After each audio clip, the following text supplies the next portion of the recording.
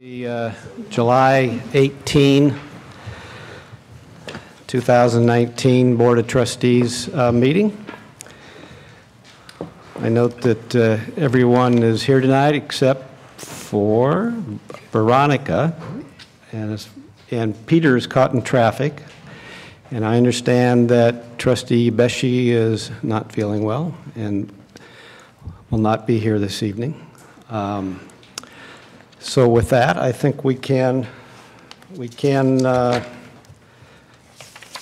begin. If I'll ask everyone who would like to stand to say the Pledge of Allegiance. I pledge allegiance to the flag of the United States of America and to the republic for which it stands, one nation, under God, indivisible, with liberty and justice for all.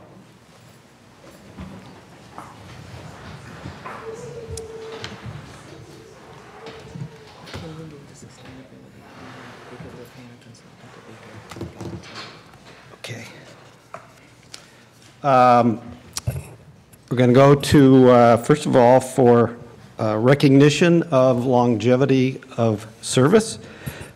Each month, the college recognizes the longevity and dedication of our employees, and the board recognizes the impact that these employees have had on students, the institution, and the culture that is the hallmark of Santa Barbara City College. Tonight, there are three employees we're going to recognize. Two of them could not be with us, but I want to identify for everyone the three employees. Beginning with David Wong, who has been serving for, get this, 35 years at SBCC. David is a director of instructional technology. We also recognize tonight Devin Lanay, who's been at Santa Barbara City College for 20 years as a network specialist. And thirdly, we recognize this evening Grace Twitt, 10 years with Tweet with Santa Barbara City College as an administrative assistant, and her supervisor, I assume, is here tonight, Carola Smith. Apologize for the mispronunciation. I can't even say that word. Good afternoon. It is my pleasure to speak on behalf of Grace Tweed and to recognize her for her 10 years of service. Throughout her tenure here at Santa Barbara City College, Grace has worked in a number of roles, and while we are recognizing her for 10 years of service, she has actually worked here for a total of 22 years, which I will explain a little later. While a student at Santa Barbara City College, Grace worked at EOPS and the Transfer Center until she was hired by the purchasing department as a full-time employee in 1989 as senior purchasing clerk. And she worked in that position for about 9 years until she was hired by the Transfer Center as the senior secretary. And then in 1999, Grace decided to follow her then fiancé, now husband Paul, up to Chico, and she ended up working at Chico State University for about 10 years. Fortunate for the college, Grace and her husband became homesick and decided to return back to Santa Barbara in 2009. So from 2009 until 2016, Grace has served as administrative assistant to 4 different deans in student services and in the Office of Student Life. From 2016 till 2019, Grace served as administrative assistant to Dr. Melissa Moreno and supported her in her different roles. Much to the delight of the business faculty and to myself, Grace decided this January to return back to the main campus and to retreat to her old position as administrative assistant to the business division. And I would like to read a few quotes from some of our business faculty, which I think accurately summarize Grace's personal traits, as well as her professionalism, her commitment to the institution, and foremost, her passion and enthusiasm for serving our students. So to quote Esther Frankel, it's a pleasure working with Grace because she's incredibly energetic, creative, and supportive. According to Dr. Cornelia Alzheimer, Grace sees where a helping hand is needed, steps up and just does it without having to be asked, has a ton of energy, always a smile on her face, and a supportive word for everyone. Grace is a wonderful addition to our Jack and Julie Nadell School of Business and Entrepreneurship. And finally, in the words of Julie Brown, working with Grace over the past years in her various positions on campus, I have always found her to be calm, organized, informed, and empathetic beyond measure. Her disposition reflects her first name in professional and personal engagements. Grace, it's been wonderful working with you for the past 6 months. I thank you for your service to the college, and I hope that we will work together for at least another 10 years. Yes.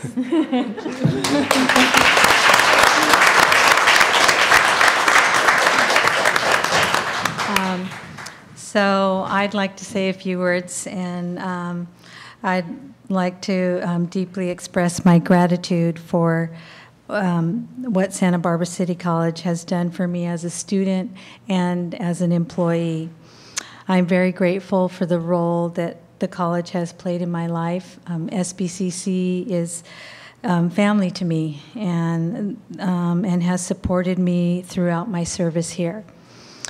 Like Carola said, I started here and I was in my early 20s and I received my first job as a student employee working for the Transfer Center, Keith McClellan at the time. And eventually, through the support of the EOPS staff, I was successful in landing a position in the purchasing department.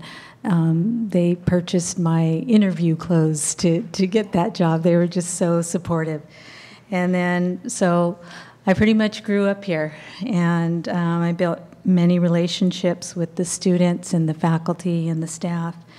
And I had many opportunities to work in different places on campus, and this allowed me to learn more about what the college provides for our students.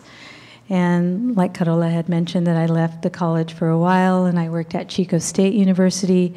So I got to work with first-time freshmen, and I got to see what happens with the city college students when they head over to university, and so that was good for me as well. And then, like Carola said, we got homesick, and we wanted to come back home to Santa Barbara City College, and lucky for me, there was an opportunity to work for Keith McClellan again, and then other deans like Ben Partee, Allison Canning, and Melissa Moreno, and now Carola Smith. So although I've worked for many deans on this campus, the primary reason I really enjoy working for Santa Barbara City College is my interaction and my ability to help students that were just like me when I was younger. And that's what gives me joy, is assisting students, watching them grow, excel, and here at SBCC, and then move on. So again, I'd like to thank everybody for allowing me the opportunity to work with these students and for me to just be in my joy. Thank you. Grace, thank you.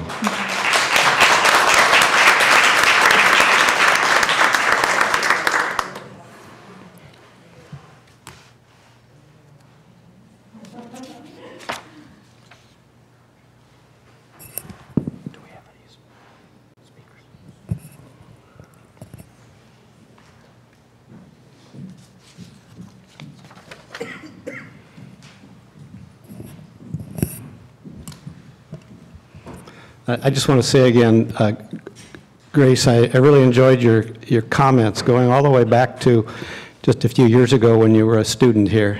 And you said earlier you were lucky to obtain a particular position. I'd just like to say we're lucky to have had your service all these years. Thanks again. We have no speaker slips tonight for public comment. So what we're going to do, because we have a presenter here. Oh, you want to do the reports? Okay.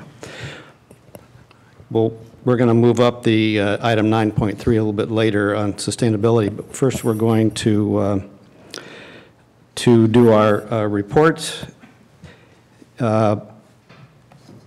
beginning with Patricia Stark from Academic Senate.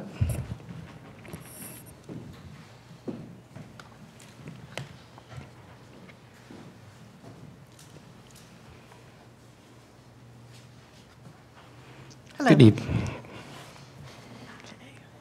Is this in presentation mode? Let me play with this for just a second. Hello, and once again, thank you so much for giving me this time to report to you on our summer activities on behalf of the faculty and the Academic Senate. We have colleagues here today. I know Dr. Benjamin is going to present this award later, but the John D. Rice Diversity Award, the Learn Committee, was the winner this year, and the nomination was made through the Academic Senate's Faculty Recognition Committee. This is part of the Senate's work. We have a committee that looks for outstanding programs that we can nominate for the various state awards. We actually have a very good track record of winning these awards, and this year has also been very fortunate. I'm just going to show you a couple of images, because I know, Dr. Benjamin, you probably have more to say about this later, right? Just a little. Okay. And I mostly just have pictures. And I'll let the members. This is from the program. Thank you, Elizabeth, for emailing these so I could include these, including the narrative about what Learn is all about. And I actually was very interested to know that Condoleezza Rice was the daughter of John Rice, right? Am I right? The daughter of former President Bush's administration. Here is a picture that, again, Elizabeth sent, showing Dr. Imhoff's and Benjamin, Doctors Benjamin. Oh, I'm sorry, I swam a lot at lunch, and the sun's kind of got my brain addled here. The Doctors Benjamin and Dr. Elizabeth Imhoff with their award. You'll see this in person today. And I decided, because one of the major projects that Learn did is did all of the research and recruitment to bring the Crossroads anti-racism training on campus.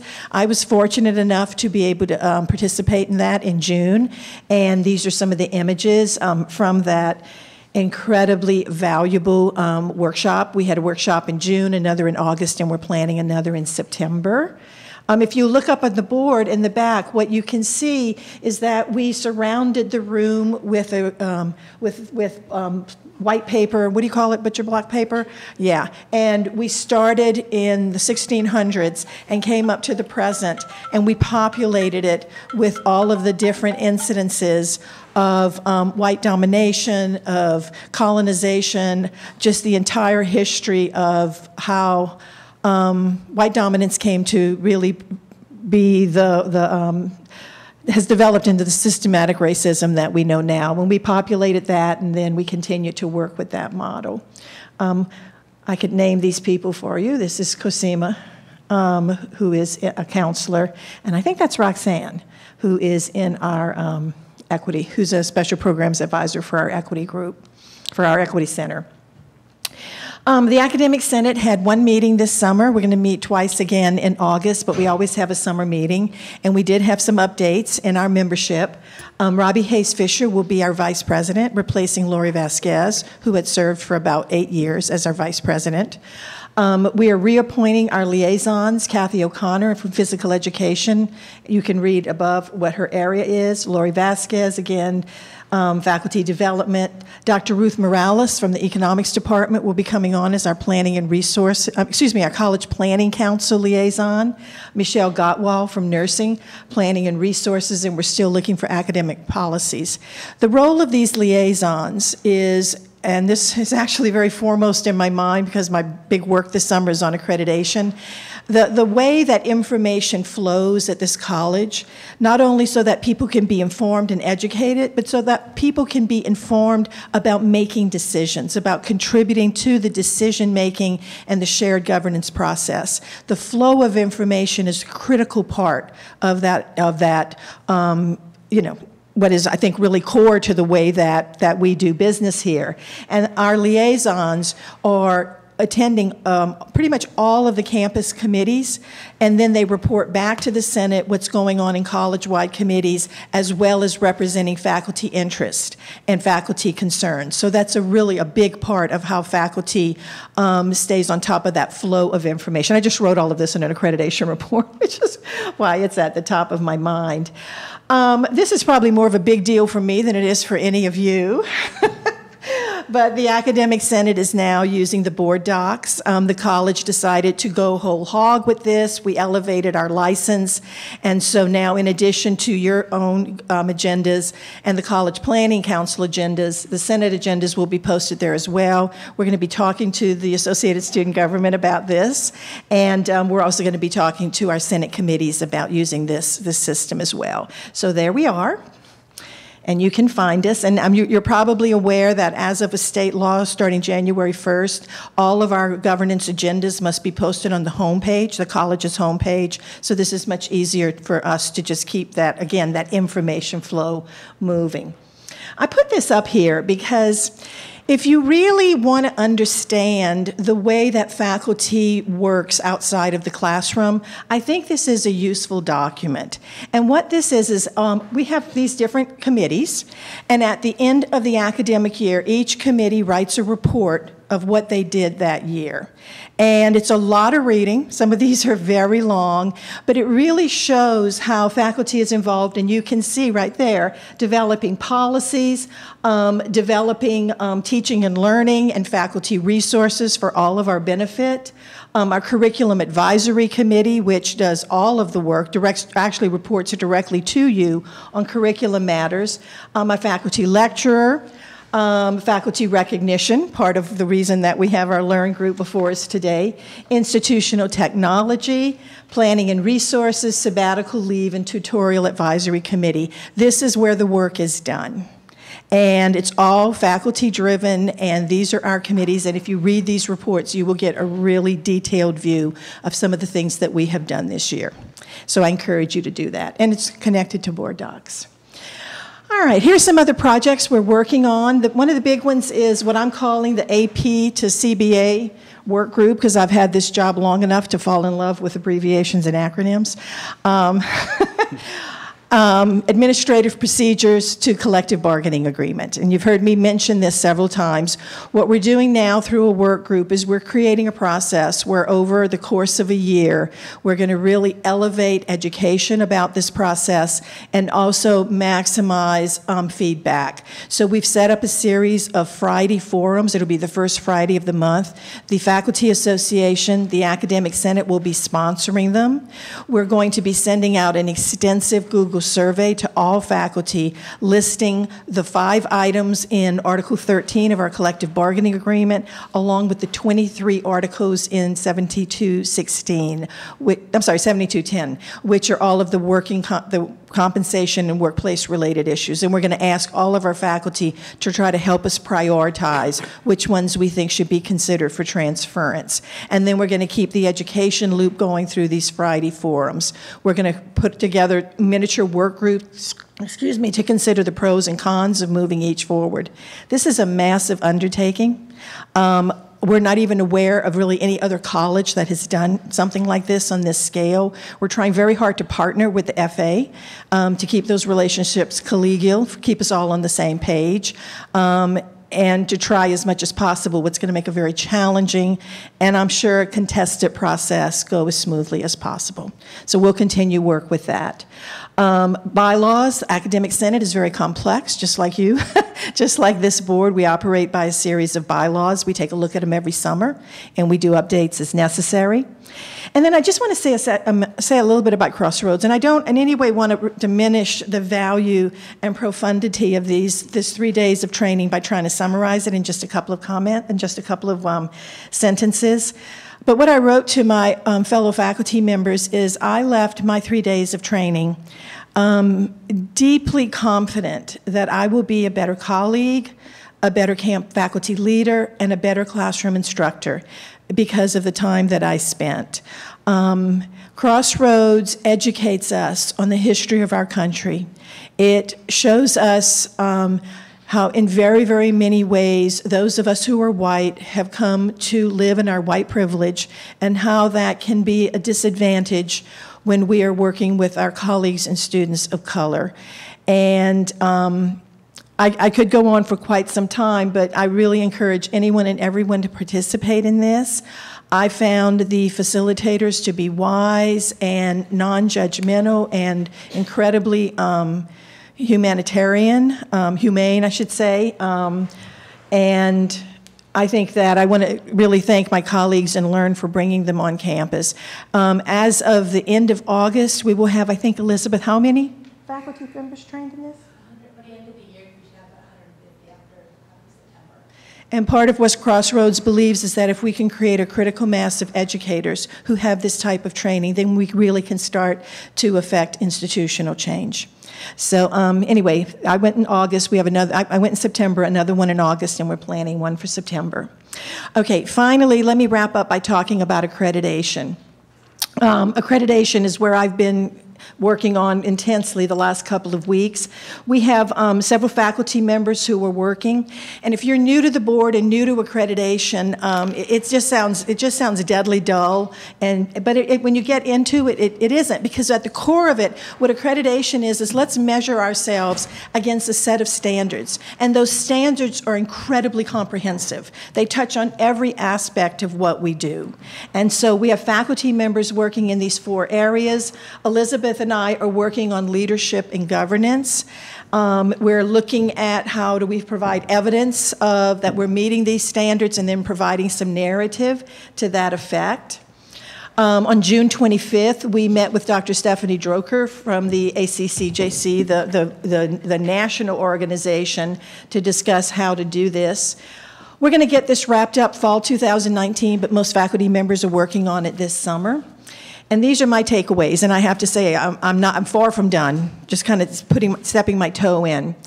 I'm finding, at least in the areas that I'm at, governance and leadership, that in most areas we do exceed expectations. There's lots of evidence that we are meeting these standards, too much. I mean, the hardest job so far has been taking my thousands of words and cutting them down to a few hundred.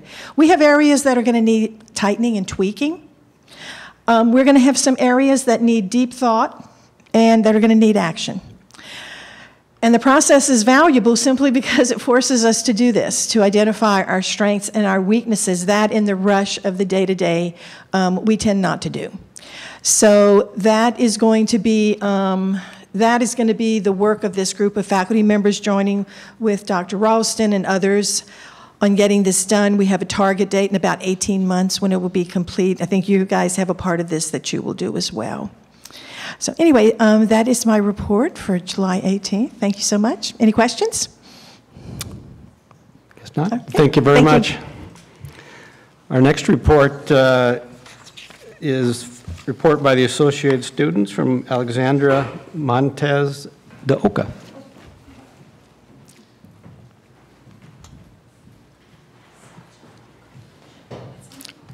Welcome. Oh, thank you, thank you. Oh. All right. Hello and good evening. My name is Alexandra Montez de Oca. If some of you don't recognize me, I'm here to give a report for today. So over the few months, I've come to know some of you sitting here. For those of you that don't know me, I am the new Associated Student Government President. This is my second year being the Neuro Club President of one of the campus clubs, and I am a third-year neuroscience major. A little bit about me, just a brief overview. I'm originally from East LA.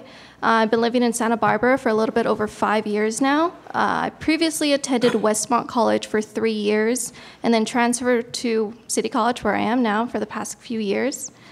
A couple goals. Coming into this position, my goals for the year including having some extra trainings, as was just previously mentioned, for anti-racism, but more aimed for student leaders as well. I believe we should get them involved in this as they are connecting with the students on a lot more level, meeting after classes, having club meetings. So advocating for that.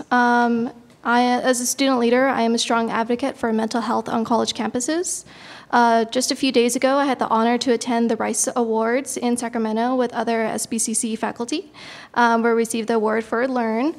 At the award ceremony, I gave a speech that shared my personal experience coming from Westmont College, where I personally experienced being ostracized for my differences. Coming from that personal experience, I don't want any student to feel the way I did. So I'm a strong advocate for mental health on college campuses. So in regards to our student board, at the moment, we only have 3 filled seats out of 15 that are stated in our bylaws. From those remaining 12, it has been determined with the help of Daniel Wallace that 5 of those seats are essential to fill, and the rest of the positions can be delegated. The seats that are currently filled are the student trustee held by Kenny, student advocate held by Sage Gaspar, and then myself as president. Starting August 26, applications for the ASG position information will be sent out to the student body. It'll also be on the pipeline, email, kind of like the advertisements. Applications will be available until September 19th. Reviews of the application will be done on the 20th, and then interviews as well as appointing members will be done on the 27th of September. The new board will begin September 30th. Due to us lacking so many seats for our members, other efforts to ensure that a full board is achieved by that deadline would be reaching out to faculty members and seeing if they have a student they know of that would be a good nomination for the open position. So being in touch with them. Also reaching out to student leaders like club leaders and seeing if they have an interest in getting a higher role as far as ASG. That is how I got into this role. I was at a meeting, and I was for a club meeting, and Josh reached out to me, and he was like, hey, do you want to be part of ASG? And that's how I applied. So that would be another option. And then a last one would be just going to classes and personally saying, hey, we have open positions for ASG. Are you considering applying? And just have flyers. And advertising that way. So those are the 3 ways that we will try to start to get the board members, in place before the deadline. So that is my report. Well, thank you very much, and welcome to our meetings. I take it we'll be hearing from you on a regular basis at future meetings. And thank you for stepping up to serve in this leadership role. As a student and who's got studies to worry about, it's always impressive to see students who are willing to serve, and I hope it's a good experience for you. Does anybody have questions for Alexandra? Thank you. Thank you.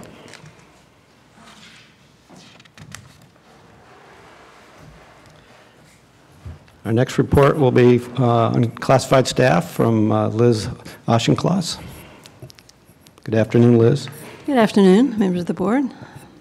Mr. President, I don't have much to report because classified consultation group hasn't met for the summer. We have a meeting scheduled for the end of next week before the CPC retreat. But I did want to mention that we've been in negotiations. CSC has been in negotiations with the district for over a year now. And luckily, we've been making some good progress. I have to thank our team and the district negotiating team. We started to move forward, and hopefully sometime soon we'll be able to bring you a contract for ratification. We still have some work to do, but we've been making good progress, and I just wanted to let you know. So thanks. Thank you.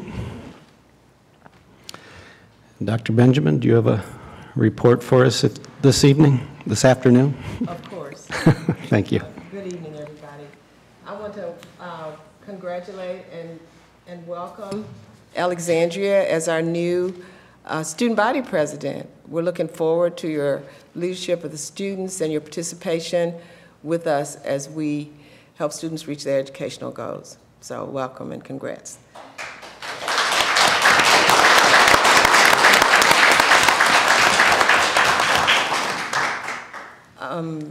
Patricia made some comments about the summer, and I've been in school all my life as a student or an employee, and every summer of my life I've looked forward to the summer because things are supposed to slow down. Well, they never do, and it's certainly not the case here. We've just had a really busy summer. We are having a really busy summer, and really reflecting on things that have come before, but also planning for the future. And just to give you a snippet of what we're doing, we had a management retreat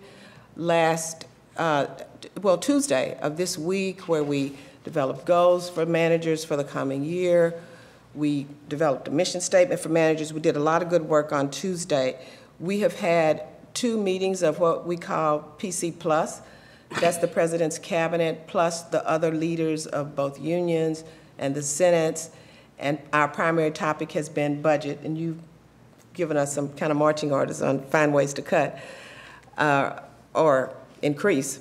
So we've been really working as a team on that, and we're planning another meeting. We have a retreat planned for our College Planning Council, which is our governance group.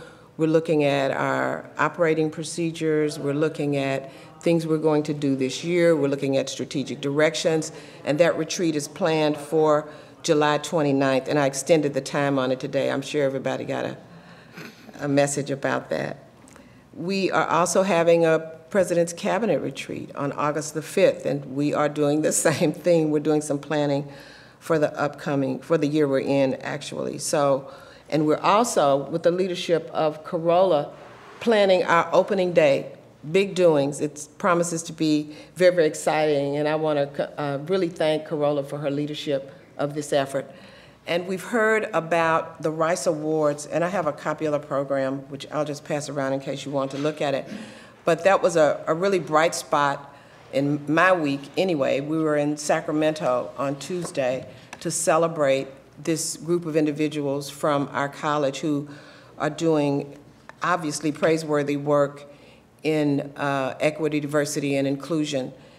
And what we learned there is that there were 9 different groups nominated from up and down the state for this award, and only 2 were selected. And our Learn program was one of the recipients. The other was a group from Bakersfield College. So it was really a wonderful program. They took all sorts of pictures, but Elizabeth and Alexandria had the opportunity to speak on behalf of our group, and they did an excellent job of sharing what happens here with this program and the impact of the program on our college, and especially on the people who participate in the program. I want to share that we are able to have such a program because of the writing of a grant, and Elizabeth can talk just a little bit more because I don't remember the name of the person who did it, but it's a Title V grant. It's an HSI, Hispanic Serving Institutions, and it's a flexible learner grant, and it's a 5-year grant. So we have 5 years, 3 years left on the grant, and I want to congratulate them on having this really creative and impactful idea and then getting funding. These are highly competitive grants. And so some of the members of that group are here today, and I'd like for Dr. Imhoff to come up and introduce them, if you don't mind. I have a list, but I think it's better for her to introduce them because I would love for you to see them. And then I asked her to bring the award because I want you to see how heavy it is. No. It's quite lovely, and so they have done an excellent job. So.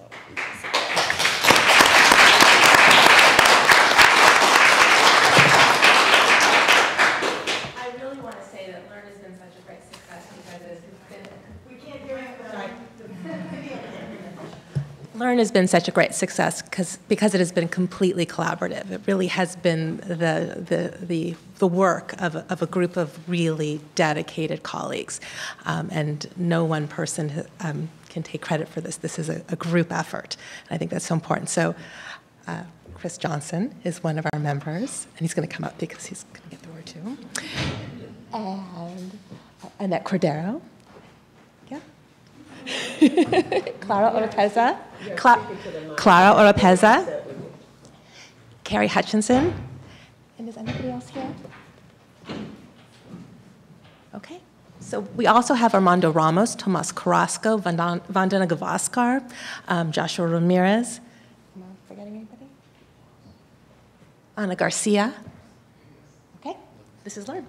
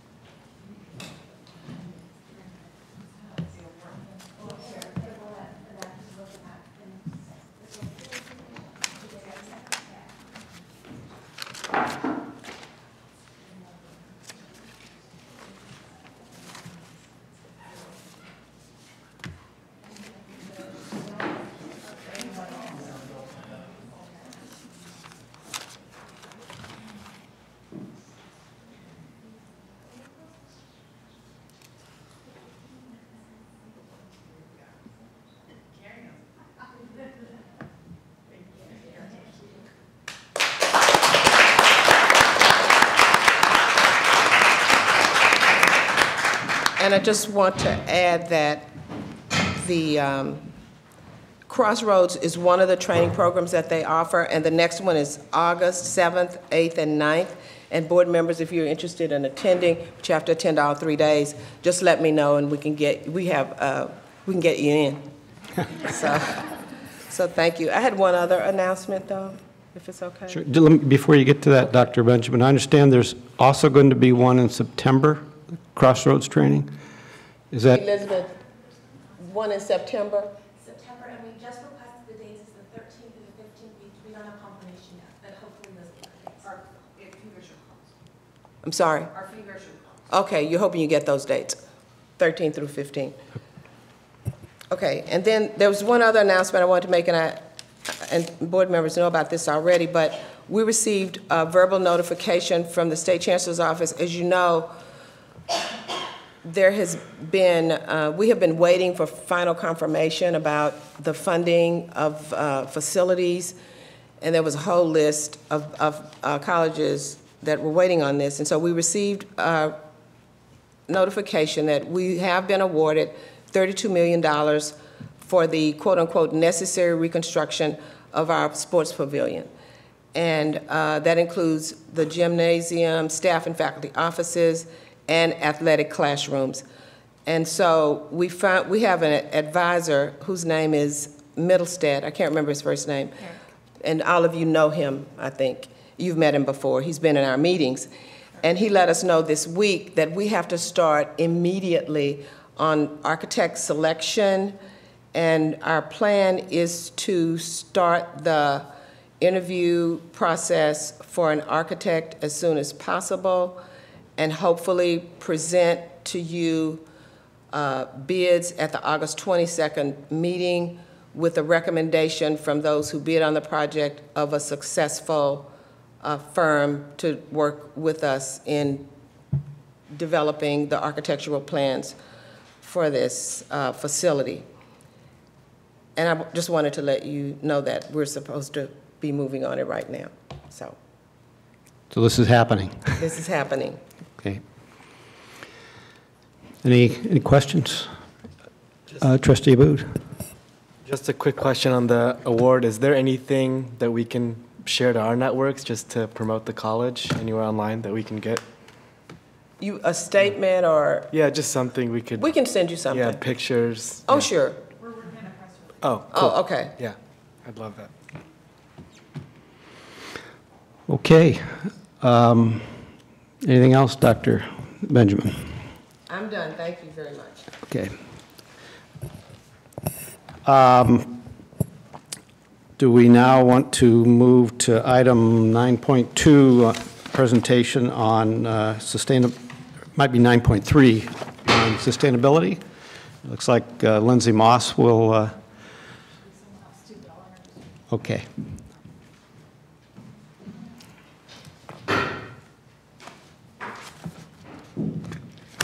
Good afternoon.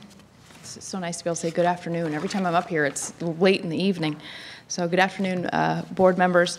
I just want to introduce for you our consultant, Prin Pellegrin. She's with Innovative Workshop Consulting. She's been working with the district for a number of years.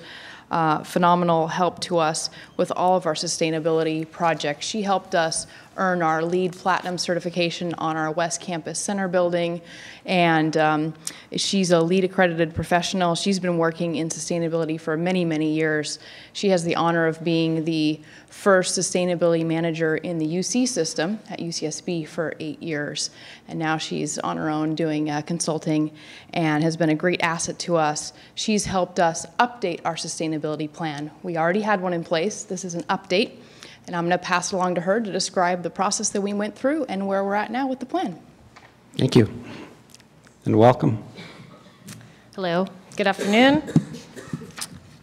As Lindsay stated, this is an update from 2014. I presented the sustainability plan somewhere between 2014 and 2015 to the trustees at that time. And the plan had short, intermediate, and long-term goals, and it was time to reevaluate the plan, assess goals that were achieved, redefine the baselines and benchmarks for the campus, and that's exactly what we did.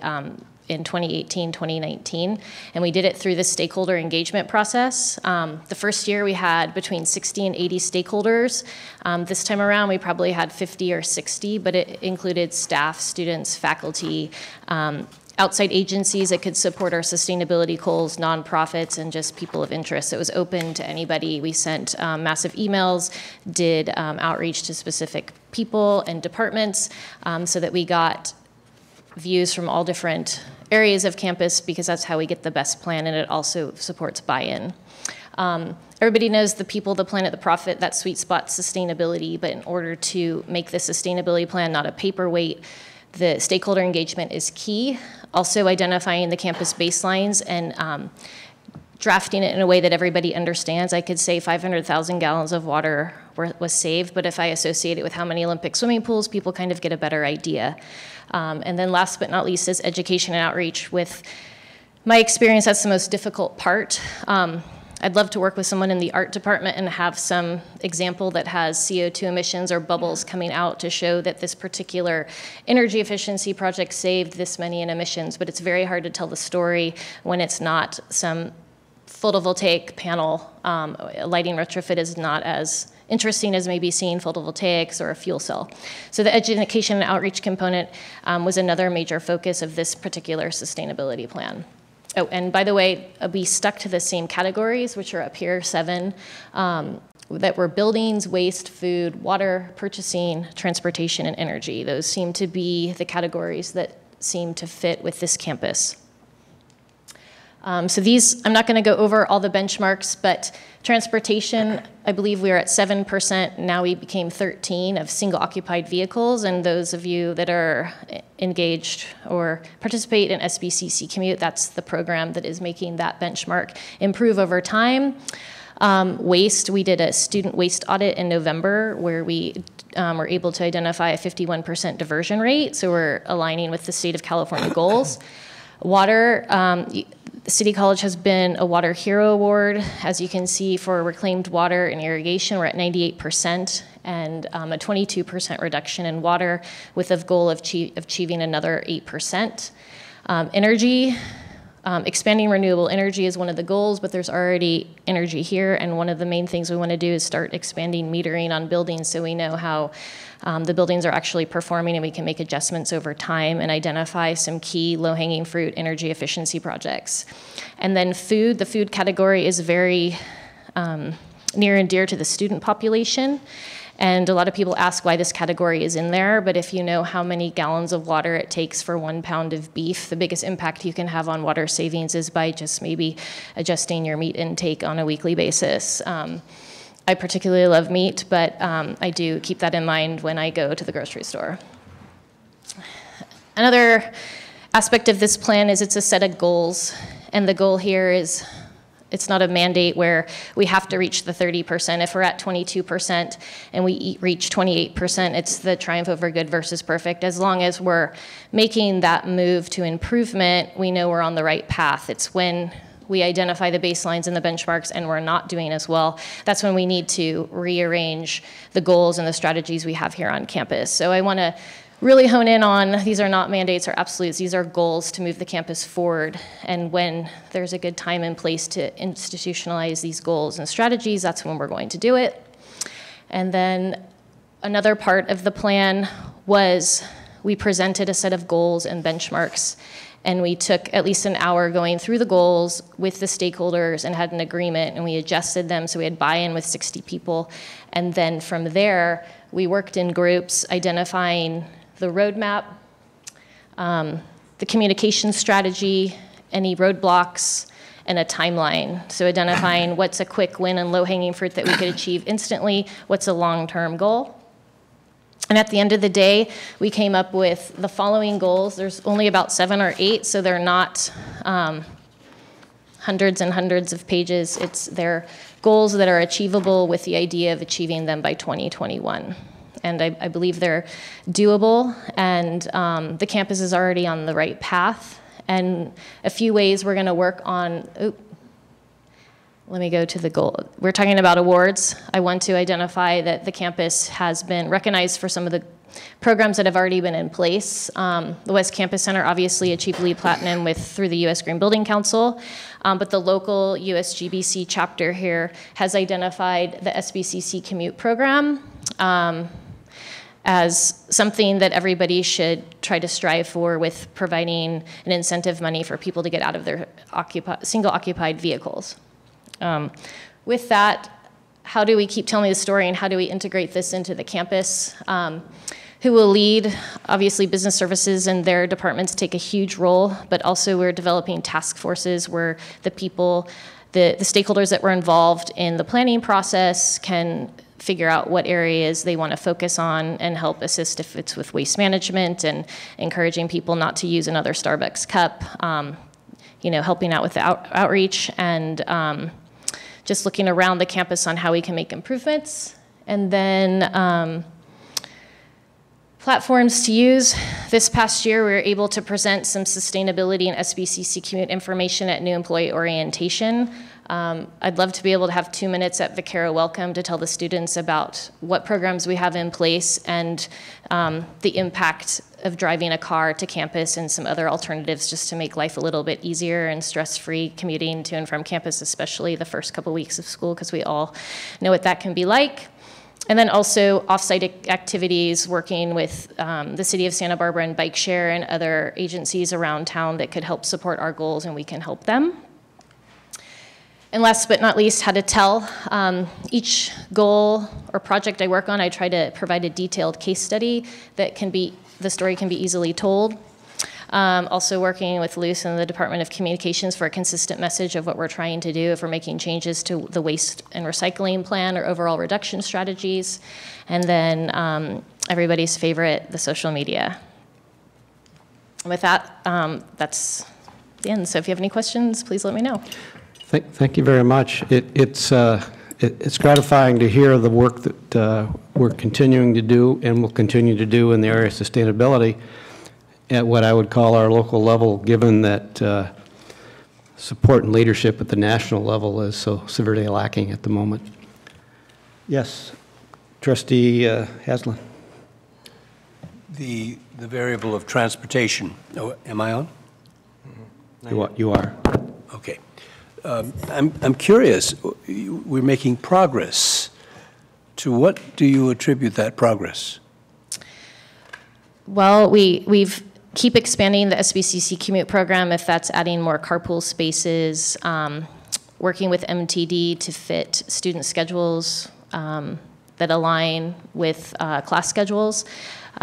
We've been expanding EV charging stations. We have the incentive program where staff and faculty get up to $2 a day, up to $40 a month if they don't travel in a single-occupied car. Students get some refunding if they carpool, so we keep expanding, and then we're working on, we're keeping up with what's happening at the Air Pollution Control District, the City of Santa Barbara with Bike Share. The city is expanding bike paths that are allowing people to commute to campus more safely through the bikes. So it's a huge area that people are trying to improve for the environment and cost savings. Do you have a sense of which of those options works best?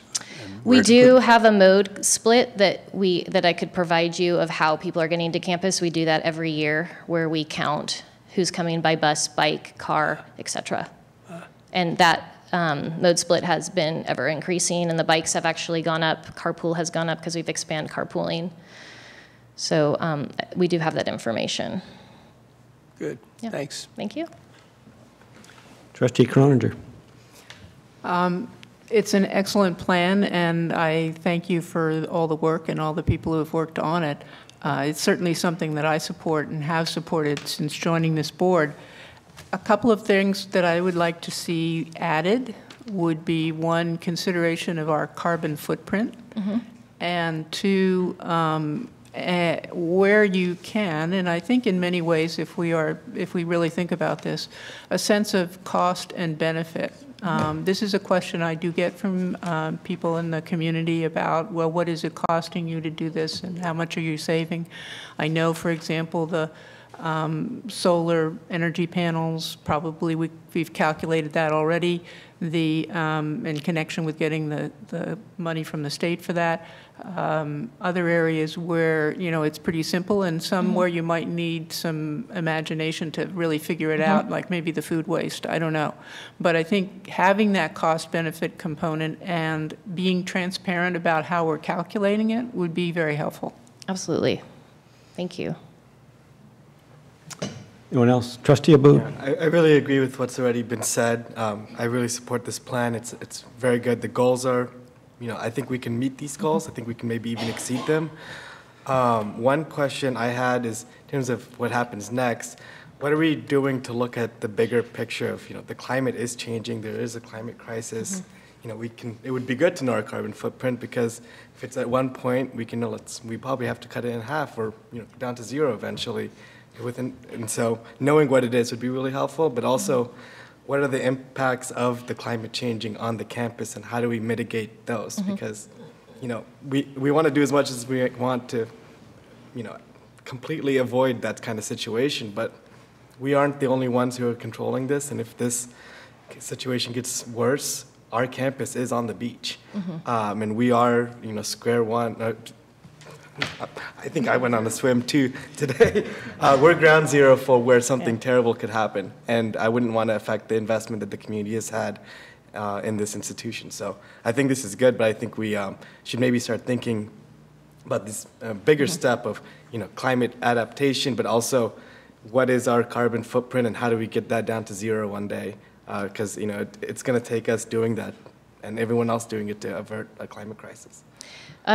Just to speak to those 2 points, we do have some cost benefit on a per project basis, but it sounds like a good idea would be to do a total carbon footprint, which would be very easy to do due to the fact you have 2 main meters for gas and electric and you don't use steam, so we could quickly take the usage data and provide that information.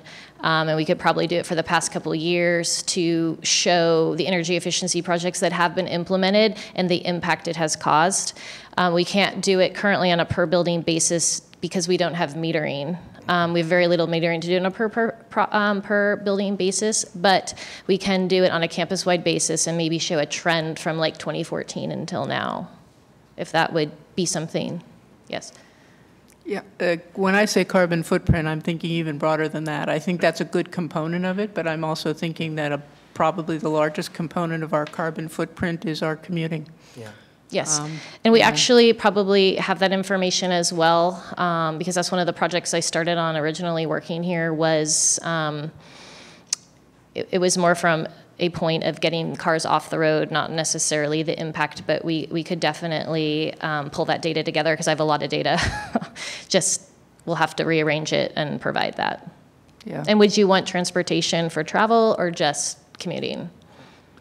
I think all of the components. I mean, the reduction in the number of people taking single cars to campus would be good, but there's also a bigger picture of how many people come to campus from how far. And I also agree with Jonathan about the climate change. That's significant. I mean, the maps from the city suggest that in 30 years, I think, parts of our campus will be the beach, and we will not have the current football field, perhaps, because it will be the beach. I would just follow up with, in terms of our carbon footprint, I mean, everything we purchase, every car that leaves or comes to campus, basically anything we do that contributes to the use of carbon, I think we should be assessing. Any other questions? Thank you very much for the presentation. Have a great Very interesting. evening. I move to approve the 2019 District Sustainability Plan. Pardon? I move to approve the 2019 District Sustainability Plan. Is there a second? A second. It's been moved and seconded. Any discussion? If not, all those in favor? Aye. Aye. Any against? Passes unanimously.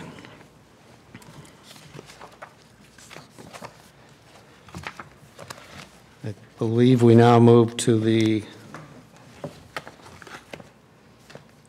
approval of the minutes for the June 13 meeting. Do I hear a motion to approve? I move we approve the minutes from June 13th, I think. Excuse me, June 13th. Yeah. Thank you. Is there a second? Second. Any discussion?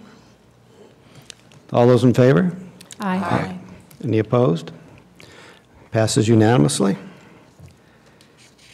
And now we'll move to item 6, development of the consent agenda, which tonight includes items 7.1, 7.2, 7.3, 7.4, 8.1, and 9.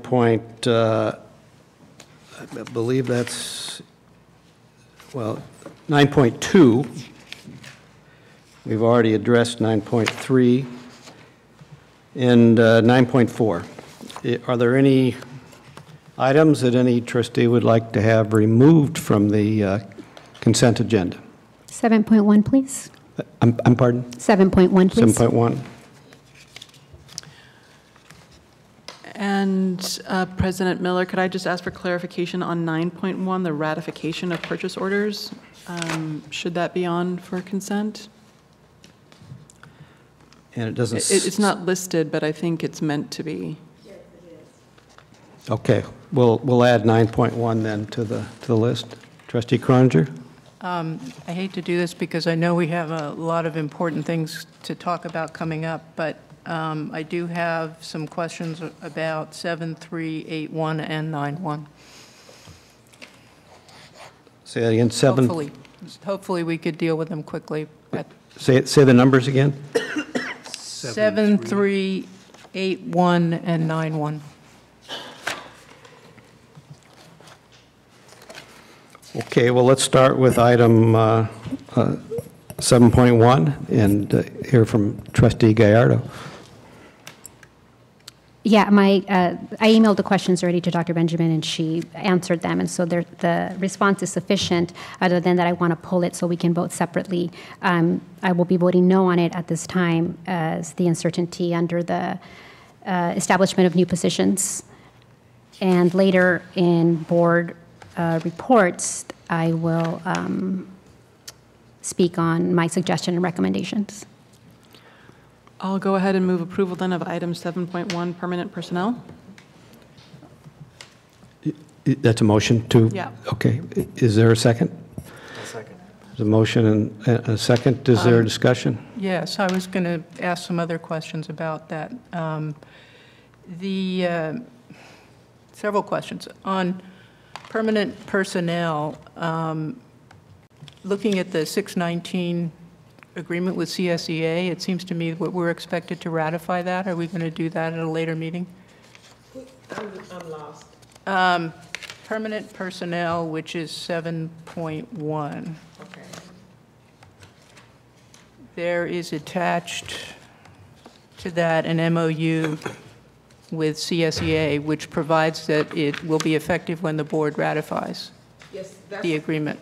But I think we're being asked to approve the people, not ratify the agreement. Right. That MOU is also in reference to on the permanent personnel document. You see the security reorganization. Correct, that's but I'm listed. saying separately, shouldn't we have an agenda item maybe later to ratify the agreement? Because it says by its terms that we need to ratify it to take effect. The agreement around With the security CSEA. officers, that hasn't been approved? Not The that I agreement know has of. not? It's signed by the district June 4th. But it provides subject to board ratification. I don't think we've done that. I thought it was done in February. It's correct that it hasn't been ratified by the board, but historically it's been in that permanent personnel document is where it's been listed as the changes. So by approving 7.1, we would be approving the agreement. yeah, I wish, I'm kind of speaking on behalf of our VP of HR who's not here, but I'm assuming that's why she attached it, so it was backup for that permanent personnel document. Well, I'm just saying it leaves the agreement hanging when, by its own terms, it says this tentative MOU is subject to ratification by CSEA and the Santa Barbara City College chapter and the approval of the Santa Barbara Community College District Board of Trustees. So I'm just trying to close that loop. I don't know enough about it to speak on Okay. it. Liz, do you have? We could look at it later. It's obviously not here now, so. Yeah, we had it in here for backup on the security Okay. officers piece. Okay. That was one. The MOUs haven't always been included. Usually if you approve the personnel, you also are approving the MOU. We haven't been listing them separately in the past, but we thought you should see what the MOU I looked like. guess we didn't know they were out there. But anyway, that's how we've been doing it. So if you would approve the personnel with the item in it, we would agree that you were approving the MOU also. But you do it the way you... Well, we can sort it out later. Yeah. What's important to the staff and security is for their personnel items to take effect. I get that. They've been waiting a long time. It's been in the process for 2 years. So I just wanted to reiterate that. And it's very important to them to get this taken care of after all this time. And I think it's a fair agreement for them too. They have a lot of additional responsibility. I just wanted to explain. I'm not disagreeing with it. I'm just confused by the paper that I think we need to clarify approve the it. process of how we get MOUs approved. But because- typically, MOUs have not come to the board Right, for... mhm. No. They Okay, have so it not. hasn't been, your past practice is not to approve them separately, although it says that, it seems. Yeah. I have no experience with it. As you know, we've gone through some changes in HR over the years, and things kind of changed how they do. So we're trying to, I know HR is trying to get it all worked out of exactly the best practices, but we're not quite there yet, but we're getting there. Okay. Well, I apologize for not bringing it up separately. I just noticed it at the last minute. So. Yeah, that's fine. But as I think you pointed out, we need to work on our processes for how we bring things to you. I'm sure HR would agree that we have a little work to do there, and especially since we have contract ratification hopefully in the next period of time. Yeah. We'll do some research on this. It seems that you would be approving MOUs. By a vote approving 7.1. Yeah, in this case, according to your past practice, if you approve 7.1, you've approved the MOU. And we can just do it differently in the future, I suppose. Yeah. Any other comments on item 7.1? Only a general thought that as we think about new positions, and this one has been in the works for a while, that I am concerned about the budget. And, we have a structural operating deficit, so new positions do cost more money, not less. And balancing that with maybe reducing positions somewhere else would be helpful. I don't think this would be an increase to the budget. And it's tied to the money we receive from the state and the equity plan. Any other comments? Not hearing any. All those in favor of the motion to approve item 7.1? Aye. Aye. All those opposed? No. Okay. Motion passes. Next item taken out of the consent calendar is item 7.3, experts and volunteers. I believe this is an item that Trustee Croninger asked to address. Let me get it up here. Okay, I think my question here for both experts and volunteers and purchase orders, which is 9.1, is that the numbers that are being listed, both for the experts and the numbers in our purchase order ratifications, are bigger than I'm used to in many instances. And I'm suggesting that we would benefit from a clearer understanding of what winds up on what list here. So, we have a person coordinating and planning outreach services for $10,500 on the list, general fund. I don't know. Is that something that has a contract or not have a contract? And so I'm just saying we maybe think through that. I know. I'm not prepared to answer. This is a surprise. Yeah. And I keep asking you. I actually asked that question.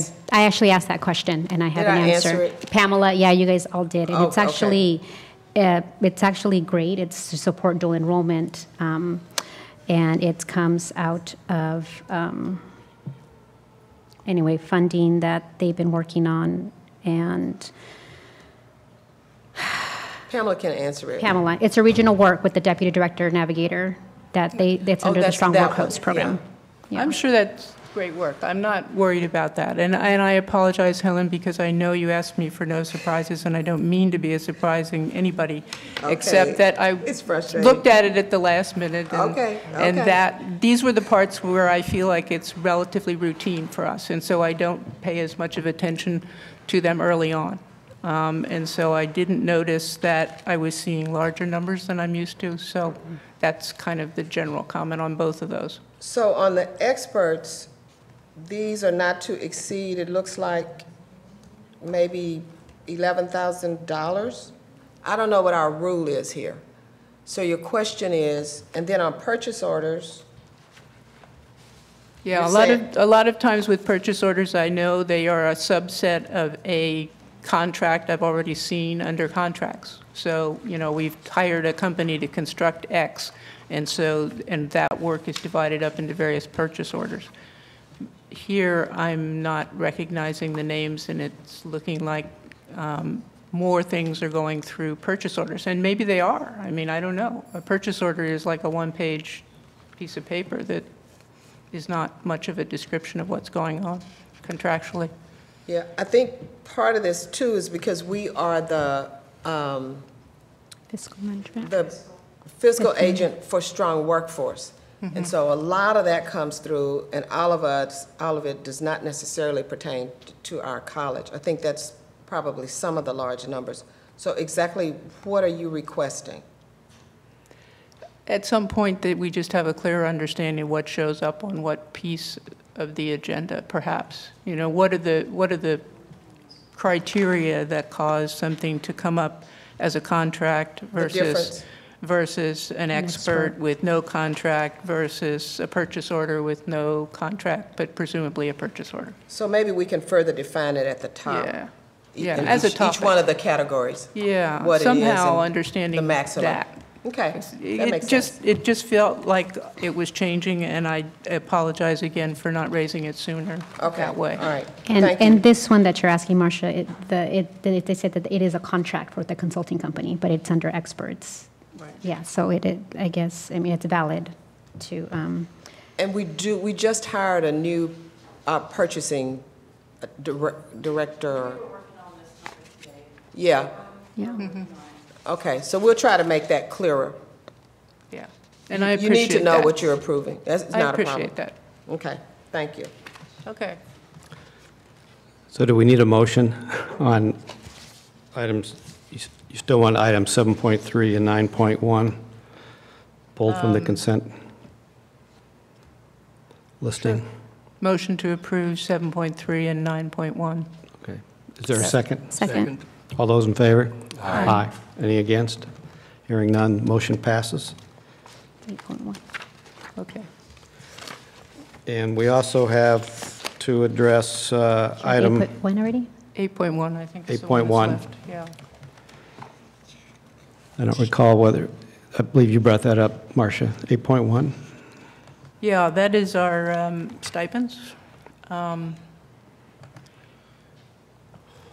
I know we did have some discussion about that. This is one where I'm feeling like I don't, again, the numbers are very large in some cases, not all.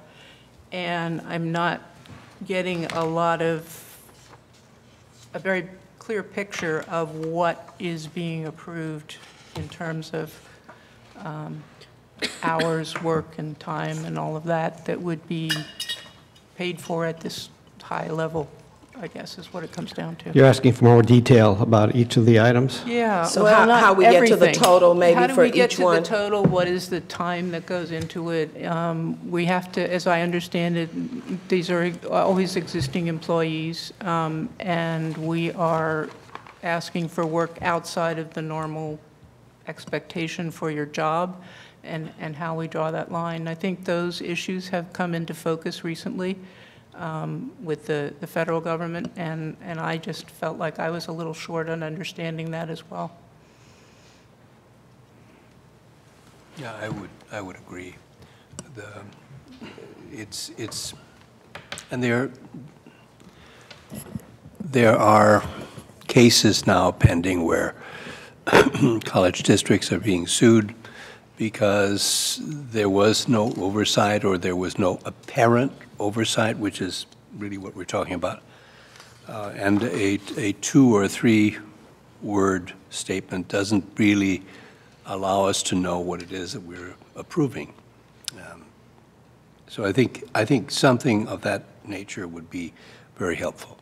Okay, well, something similar came up in your retreat around, well, this is stipends, but this is related to grants as well. So we've been talking about how to get that information to you. So we are working on it, and it's in your goals that you'll be looking at tonight, that you want to report on that. So we can maybe come back with a couple of different ways that we can present it to see what works for you.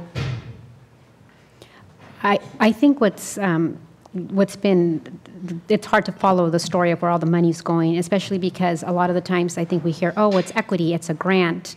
And I think that led to my comments, or why I emailed you about 7.1. It's unclear as to how all this lines up.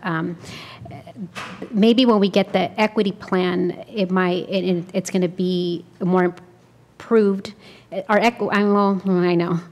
Our AP already states that the board will receive, that we're going to detail these things and how much money is being spent. So it's already in policy or an administrative procedure to do it.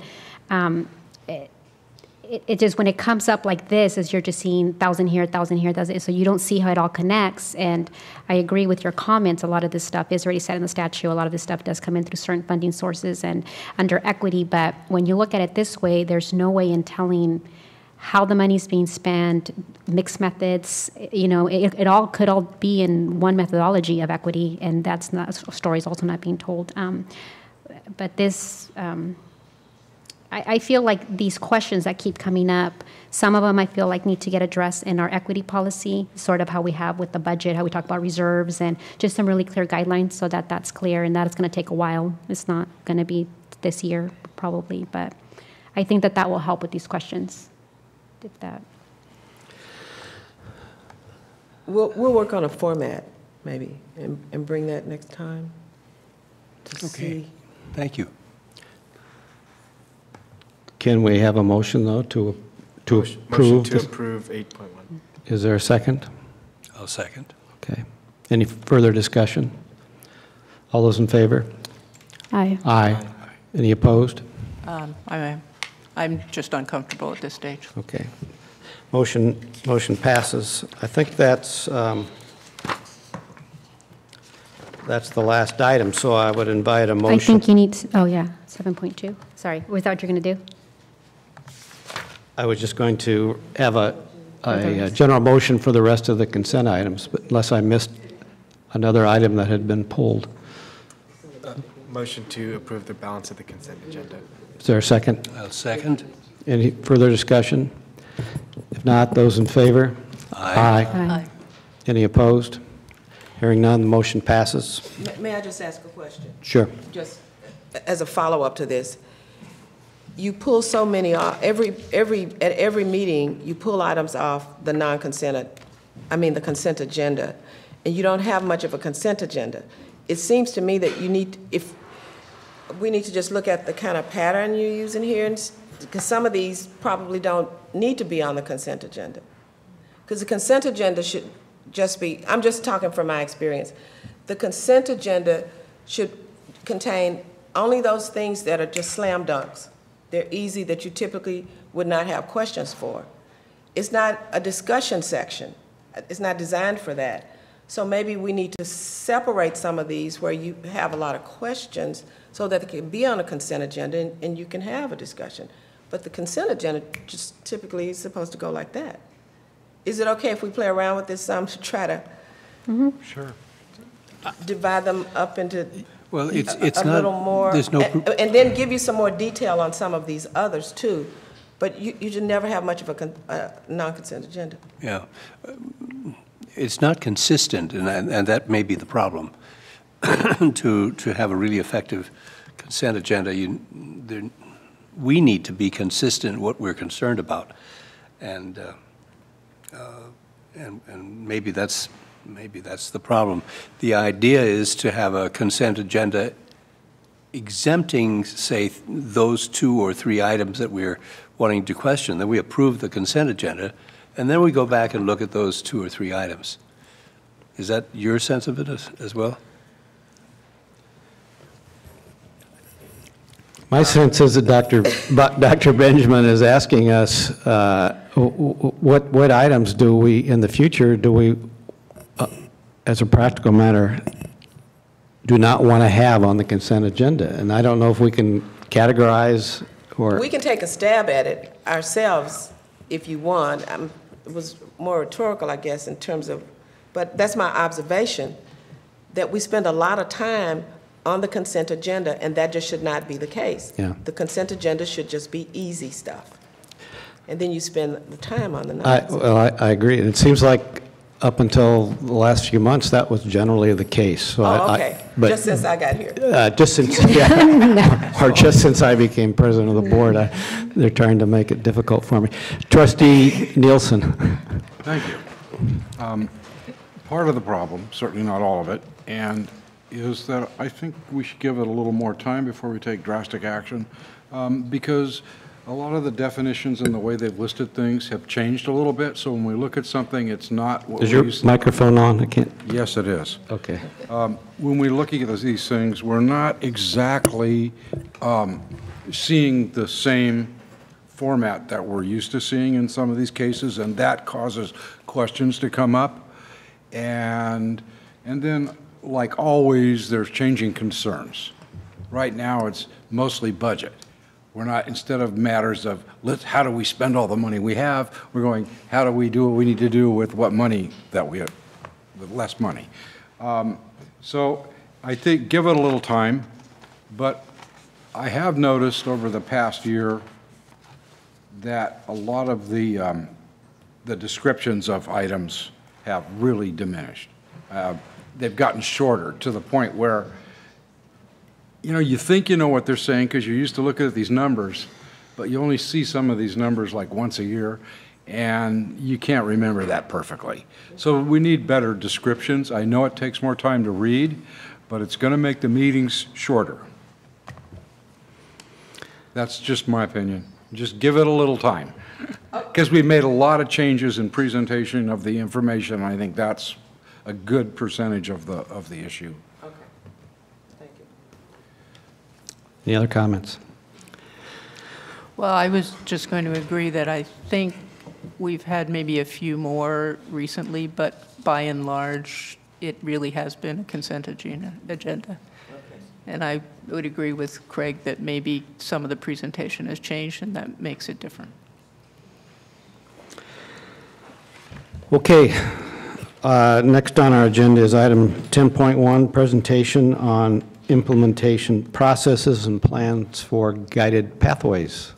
I'm looking forward to hearing this presentation.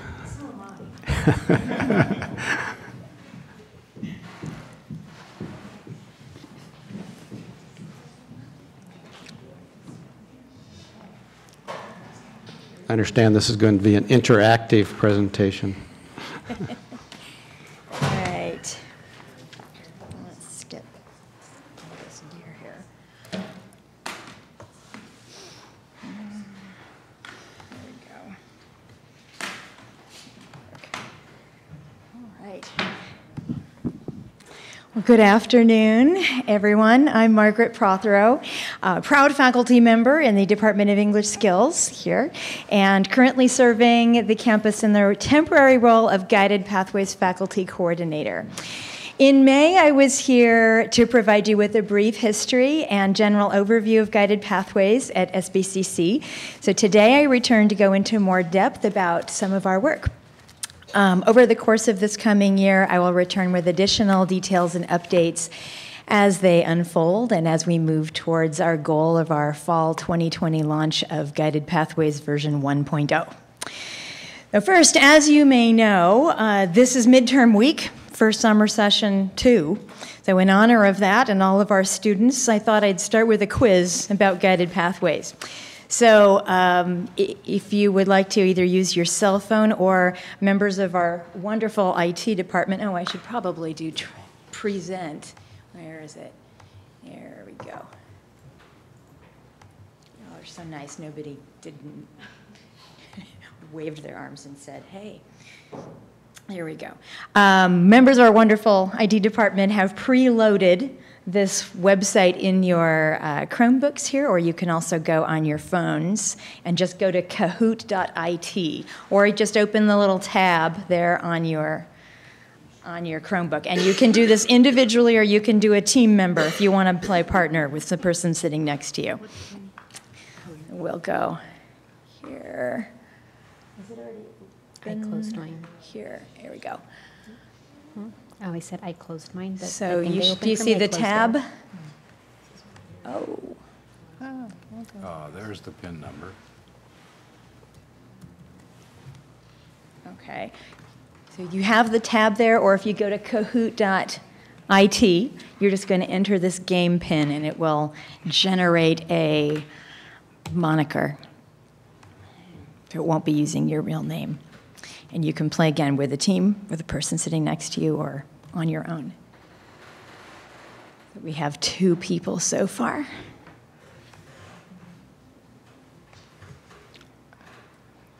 Are we to click on spin? Or Is that, or if you want it, if you don't like the name it gives you, you can Otherwise, spin just- until you find one you want to Okay. stand by. stick with what you gave? All right. All right, is that everybody? I don't see. No, Does I'm- anybody need help? We can come and help. I'm not finding Kahoot. That's type it in. It's not there. They didn't have it. Is this yours? This is mine. Oh, yeah. Okay, so where? No, open a new tab. Like this? Up right here. We have 7. Anybody can do it, sure. It's open for all. H-O-O. But there are no prizes or anything. so- Dot IT. Yeah. There you go. Enter game. The pen is up there.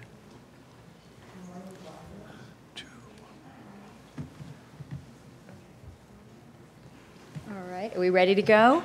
Everybody ready? Okay, so what's going to happen is there are 7 questions and 1 practice question. We'll start with the practice question just so everybody knows what they're doing. The question's going to be up on the screen, so you'll want to look at the screen to see the question, and then you have 30 seconds to select your answer. You use either your phone or your computer, whatever you're used to log on, as your clicker for entering your answer, and then the score results will be up here. Everybody ready? Okay, so we'll start. Okay, here we go. The SBCC Guided Pathways Challenge Quiz. Here's the practice question, so here's what it would look like. The question will be here, and then you're going to select one of these answers and click it on your phone or your tablet.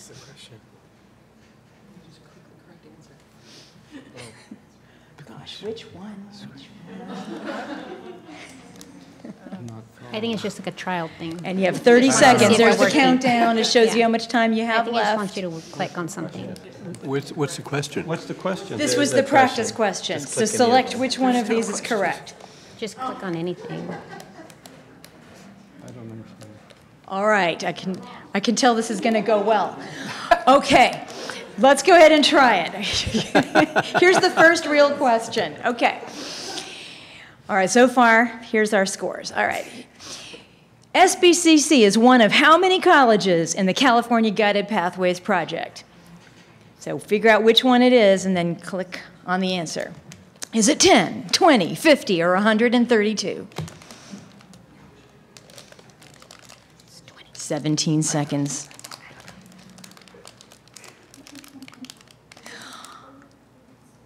All right, the correct answer is 20. Yay. All right. Next, here we go. Question 3. So far, Super Pigeon is in the lead because you get points for how fast you enter your answer and how correct it You is. didn't tell us you had to be fast. Well, you said we got to had be time. correct and quick. All right, here we go. Who is the lead for the California Guided Pathways Project who will return to visit SBCC in November? Is it Rob Johnstone, John Robstone, Stone Rob Jobs, or Bono?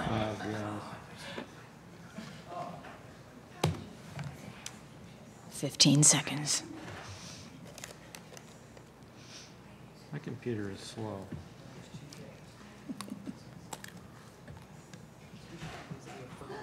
Oh, I guess, yeah. 3, 2, 1. And the answer is Rob Johnstone.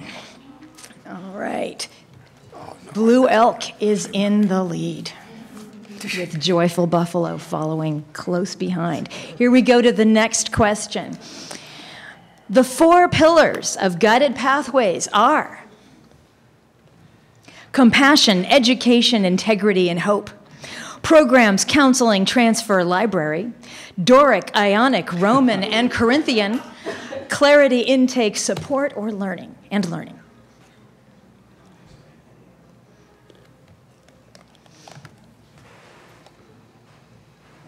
Think about all our students taking their midterms right now. And the correct answer is clarity, intake, support, and learning. All right, Blue Elk remains in the lead. Next question. SBCC will call our meta major categories what? Meta majors, academic and career pathways, focus clusters, or interest areas?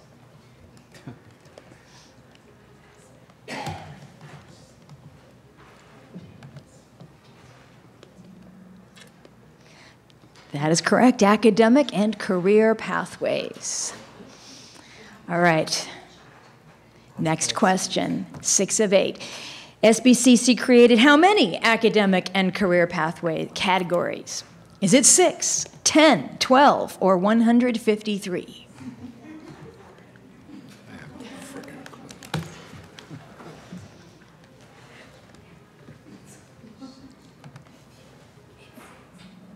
Six is correct. We have created 6 categories. All right. Blue Elk is very closely followed by Super Pigeon. Just a handful of points separates them. I just am so excited to see what's going to happen. All right, question 7 of 8. One-way guided pathways will help SBCC students is providing sample what on our website? Program maps, Google Maps, building maps, topographical maps.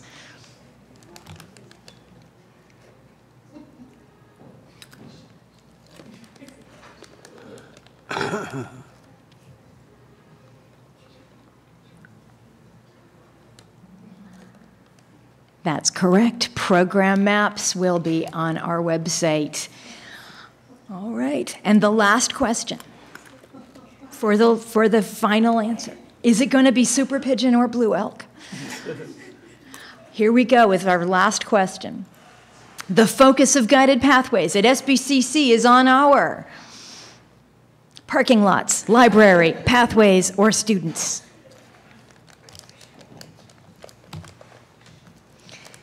And by the way, that picture is my class. I couldn't resist.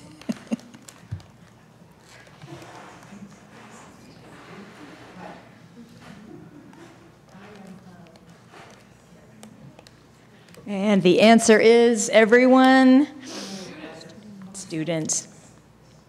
The focus of guided pathways is on our students. And here we go with Super Pigeon, 86, 84 points, 7 out of 8, and followed closely by Blue Elk and Groovy Leopard. Well done, everybody. There you go. All right. Well, I got 7 out of 8, but you're pretty good. Okay.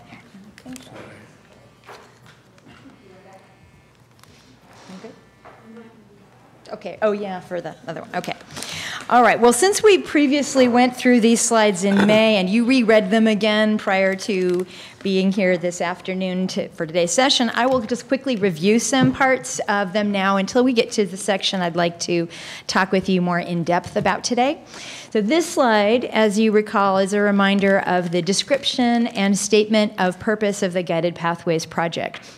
The work of Guided Pathways looks to identify and remove barriers to success, close equity gaps, and increase the success of all of our students while supporting their goals. So it's about finding all the ways we can help students navigate college from the moment they begin their application through every step they need to take until they successfully achieve their goals of degree, certificate transfer, or entering a new career. And this was the quote from the Guided Pathways website. This is a reminder of the references to Guided Pathways that you might come across these days because it's used a lot. There's the nationwide Guided Pathways project. Then came the offshoot of the California Guided Pathways project, of which we are one of the 20. And then additionally, there's the Guided Pathways program set forth by the Chancellor's Office as part of the Vision for Success called the California Community College Guided Pathways Program. So across the state and the nation, community colleges are all committing to making structural changes that will simplify, clarify, and benefit all students. I wanted to mention that the lead of our 3-year intensive California project, Dr. Rob Johnstone, came for a site visit in June and spent the day with Dr. Benjamin, Dr. Ralston, and me. And as part of the CAGP process, he will be returning for a second site visit in November. I've added a link here to one of his documents that I thought you would find helpful and interesting that you can read at your own leisure, called Guided Pathways Demystified, Exploring 10 Commonly Asked Questions About Implementing Pathways. And then on the bottom link, you'll see other publications of his, which is the second most 10 commonly asked questions, and other things you can read if you like. But this is a reminder about the 4 pillars of Guided Pathways: clarity, intake, support, and learning. The pillar image is a common one Guided Pathways colleges use, but we added the words above and below just because we wanted to really emphasize that the focus is on students, the issue, equity gaps and opportunities missed, and our priority strategies: integrated, strength assets-based, equity-driven, labor market-informed, rigorous academics, and comprehensive student supports and services. And a reminder, clarify the path and enter the path. Both have to do with supporting students from initial contact through the first day of class, including outreach, orientation, assessment, counseling, career exploration, registration, financial aid. And then stay on the path and ensure learning are about ways we support students affectively and cognitively, help them access resources as needed, structure deliberate and intentional academic and co-curricular opportunities, and provide support for faculty development, faculty-student engagement, and effective teaching and learning pedagogies and practices. Our team wrote the following Guided Pathways guiding philosophy at SBCC about identifying and removing barriers to success. And when I was here last, I emphasized number 3, which we feel is especially important: to create an environment where each student feels they belong here, we want them here, and that they deserve to be here. We believe that fostering belonging and connection is at the heart of our students' success and needs to be at the heart of our Guided Pathways work inside our classrooms and out. These next slides, I put these builds here, I'll recognize and are reminders of over 100 faculty, staff, and managers who all worked together thus far to do just amazing creative research, planning, discussions, and solution findings in work teams over this last year and a half.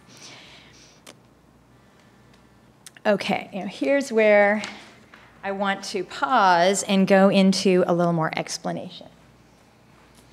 So as I mentioned, Guided Pathways seeks to find and address barriers to success of every part of our students' journey.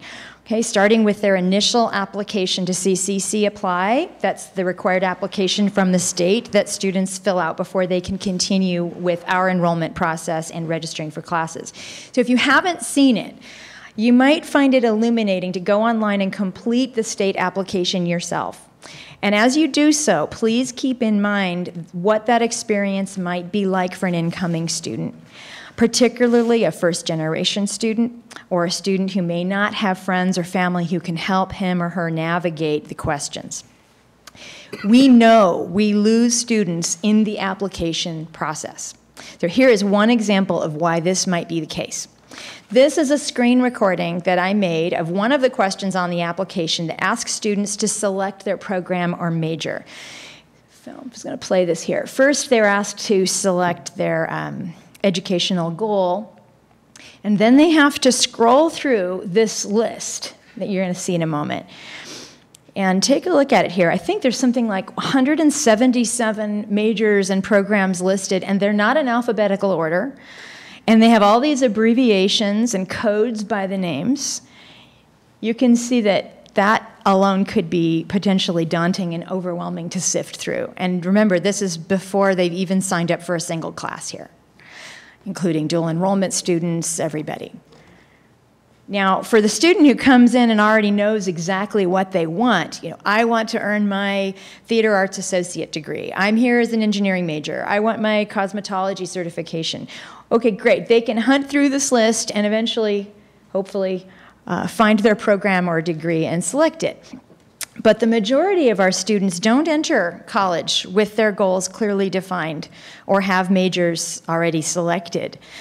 However, even though they don't necessarily know their major, they probably know that they are generally interested in something to do with business or sciencey things or something to do with culture and society or the arts.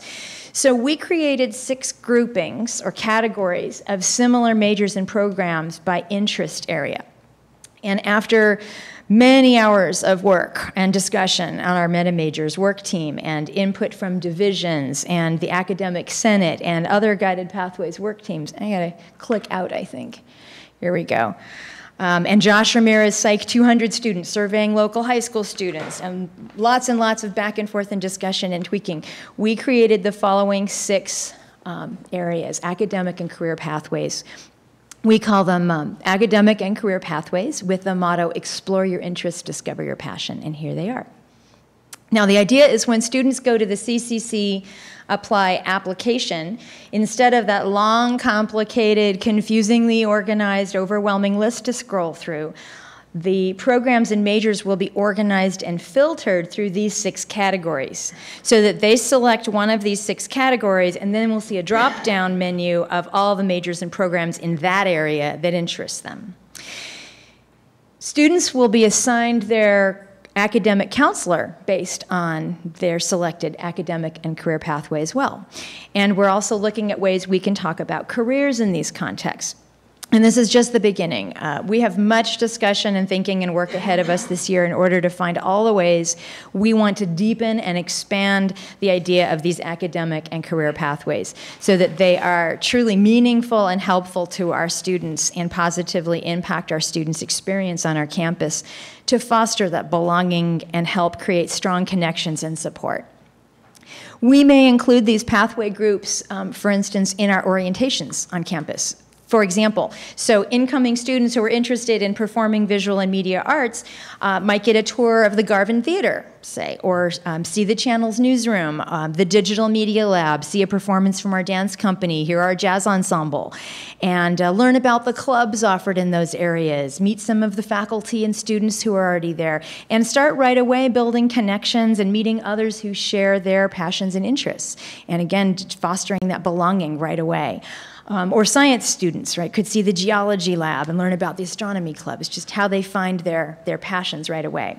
So we have a lot of exciting and interesting creative discussions and innovations to look forward to this year. Another significant guided pathways piece that we're taking on is sample program mapping.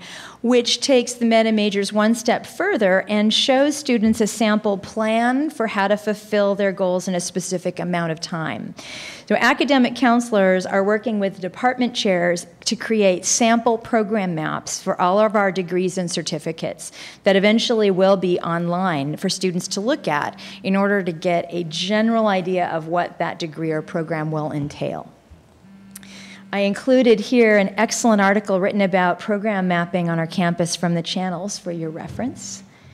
And I can return another day to go over sample program mapping in more detail and as our work in this area progresses over the year.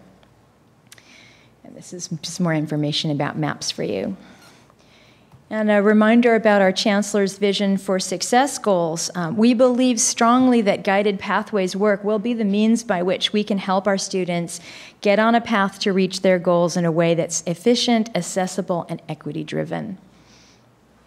And that concludes my presentation today. I brought you all another souvenir that you can use to show your support of Guided Pathways work and to help remind you of the point of Guided Pathways as you talk to our community members, which is to identify and remove barriers to success, close equity gaps, and help all of our students be successful in reaching their goals. Thank you very much. Thank you. Do we have questions? Great presentation. I might, go back to school and take a class from you. There's many wonderful teachers here. Any questions? I agree. I think it's exciting to see the focus on helping starting students figuring out what the heck this is all about and where do they go next. Having had a recent experience with a son who went to college and him trying to figure out what he wants to do, this program would have been so helpful. And it makes so much sense. I don't know why we didn't figure this out decades ago, to be honest. And so I think it's really an exciting approach to helping individual students succeed, really. So, thank you. Thank you. I just have a quick question, just showing the registration page reminded me. So is that going to change with guided pathways getting implemented? Because just someone I know last week tried to sign up for classes here, and she was like, this is the most terrible system I've ever experienced. It's very difficult, and what's difficult about the application that's from the state, we don't have much control over what's there, but they're aware of this, and I believe the Chancellor's Office is looking to correct it. We are hoping that we can enter in our meta major categories, our interest pathways, and then create those filters. So hopefully by fall 2020, we'll have that sorted out. That's our hope, for sure. So when someone picks SBCC, it'll only give them the 6 areas that we have. That's okay. That's awesome. Thank you. There's other things we're trying to do to make that application a little more manageable. We're trying to add, we're going to add a web page on our website that will help students know, gather these materials before you do the application. If you have questions, come in, we will help you do the application. Phone this number, we will help you over the phone. And even short videos we have of the welcome desk students in English and Spanish. For each question on the application, they have what's a common question they're asked about it, and they're giving a little pointer so we can have a list of those. All different kinds of ideas we're looking to see how can we help students just get through that application, because it can be very daunting, and that enough can be enough to make a student say, hey, college isn't for me, I don't belong here, this is not comfortable. So. Cool. Thank you. Those are all great ideas. Trustee Haslam, did you have a question or comment? I think this is marvelous. And I can't help but contrast it with how it was for me on my very first day on campus at a community college, where I think I could describe that as having been thrown overboard, and someone threw me maybe some sort of a life raft, not tied to anything, but nevertheless I was told that there was a life raft there, and I was basically at sea for quite a while until I figured out the lay of the land. And part of the problem, of course, is that we don't know what we don't know, and therefore we can't ask intelligent questions for which the answers would help us get back on that path. So I commend you for everything that you're doing. I think this is just wonderful. And I'm going to guess that over time you're going to learn more by the feedback that you get from students about what it is they really need help with. Absolutely. We have a lot to learn from our students to help us figure this out. Somebody, Yeah. Trustee Gallardo? Trustee Croninger? I want to chime in with a thank you to you and all the folks who have been working on this so hard. It's a little hard to see how it got so complicated, but I do know adults with professional careers who have literally given up on our application system. Same thing as Jonathan said, it just is, it's a student loser. And I'd love to see that fixed. And so thank you for all the things you're doing to make this simpler. Thank you for your support. Thank you, Margaret. Can you talk a little bit about the bridge, the K-12 bridge, and that component? One of the things we're looking at is how to help. We're making a list, for instance, I'm going to just give you a specific example, of all the courses in our local high schools that could be dual enrollment, that would give students credit here and at their high schools. And one of the pieces, for instance, is how do we have students sign up for those? How do we increase the communication? So once we have the courses identified, then we need to tell the department chairs, did you know these courses are the courses your students are interested in the high schools? And then that will help inform when we offer them.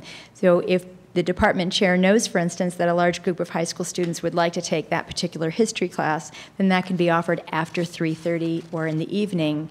If you don't know that, maybe you don't offer an afternoon class and the student can't sign up. So there are all those kind of little pieces that have to come together. So the things about meta majors, for instance, we need to talk about how we start bringing the high school counselors to learn about these categories, how we help incoming students identify those categories. One of the things we're talking about creating next year is a course that could be offered at the local high schools in the evenings for parents and families of students who are going to join the Promise, to start educating families on what it means to be a student here from high school. What is a GETC? Why is it important for your student to know whether they're going to be CSU or UC transferable? Why you have to know that before you start? How can you support your student when things get really difficult week 8? What are the resources you can use to make sure your student's taking advantage of the tutoring and so on? So things like that we're starting to explore with K-12, but this is such a big project, and there's so many pieces, so it just takes everybody coming together and bringing in their ideas. So as you are in the community and come across other ideas and other ways we can connect and remove barriers to success and help our students reach their goals, we're very happy to incorporate all those. That's good, thank you. And then my other question is, I guess more related to scope. So when the last session is September 2019, so what does that mean for the pilot? So the college has been going through the different, is it sessions? I forget what they're called. The institutes? Institutes, yes. We have our last one in September. Right. But we are set to roll out version 1.0 of Guided Pathways fall of 2020. Okay, so then so our pilot will, in essence, sunset this fall, and then we, as a college, we're looking to start changing the student experience. So if we do this correctly, the student experience this fall of 2019 should look different than the student experience in fall 2020. Got it. So this is kind of like your benchmark kind of fall. We're still getting everything in position to start. And that's just start 1.0. It's not going to be perfect, but it's a place to start. Yeah, no, I mean, it's a huge undertaking. Is there opportunity for board members, Dr. Benjamin, to attend the last institute? Well, Margaret knows better than how many slots. I'm not sure. This institute, we've already locked in a couple of months ago. The emphasis on this one is on professional development and equity. So we have our professional development team that's going to be our specific team going. But I believe there are other opportunities for working together. And as you know, our lead for the state, Rob Johnstone, will be coming on campus in November. Perhaps we can work something out where he can come and meet with the board or meet with you and we can start there as a conversation. He's amazing. Thank you. Anybody else? Margaret, thank you again for Thank you very much. Excellent presentation. Thank you, everyone. And Dr. Benjamin, just on the fiscal impact, this is not necessarily anything that's costing more. It's basically these are funds we already, I mean, the pilot was a pilot, but going forward to basically, We still have. sorry, Margaret. We still have funds. Dr. Ralston can respond to that. Sorry. Oh, Dr. Ralston, okay. Yeah.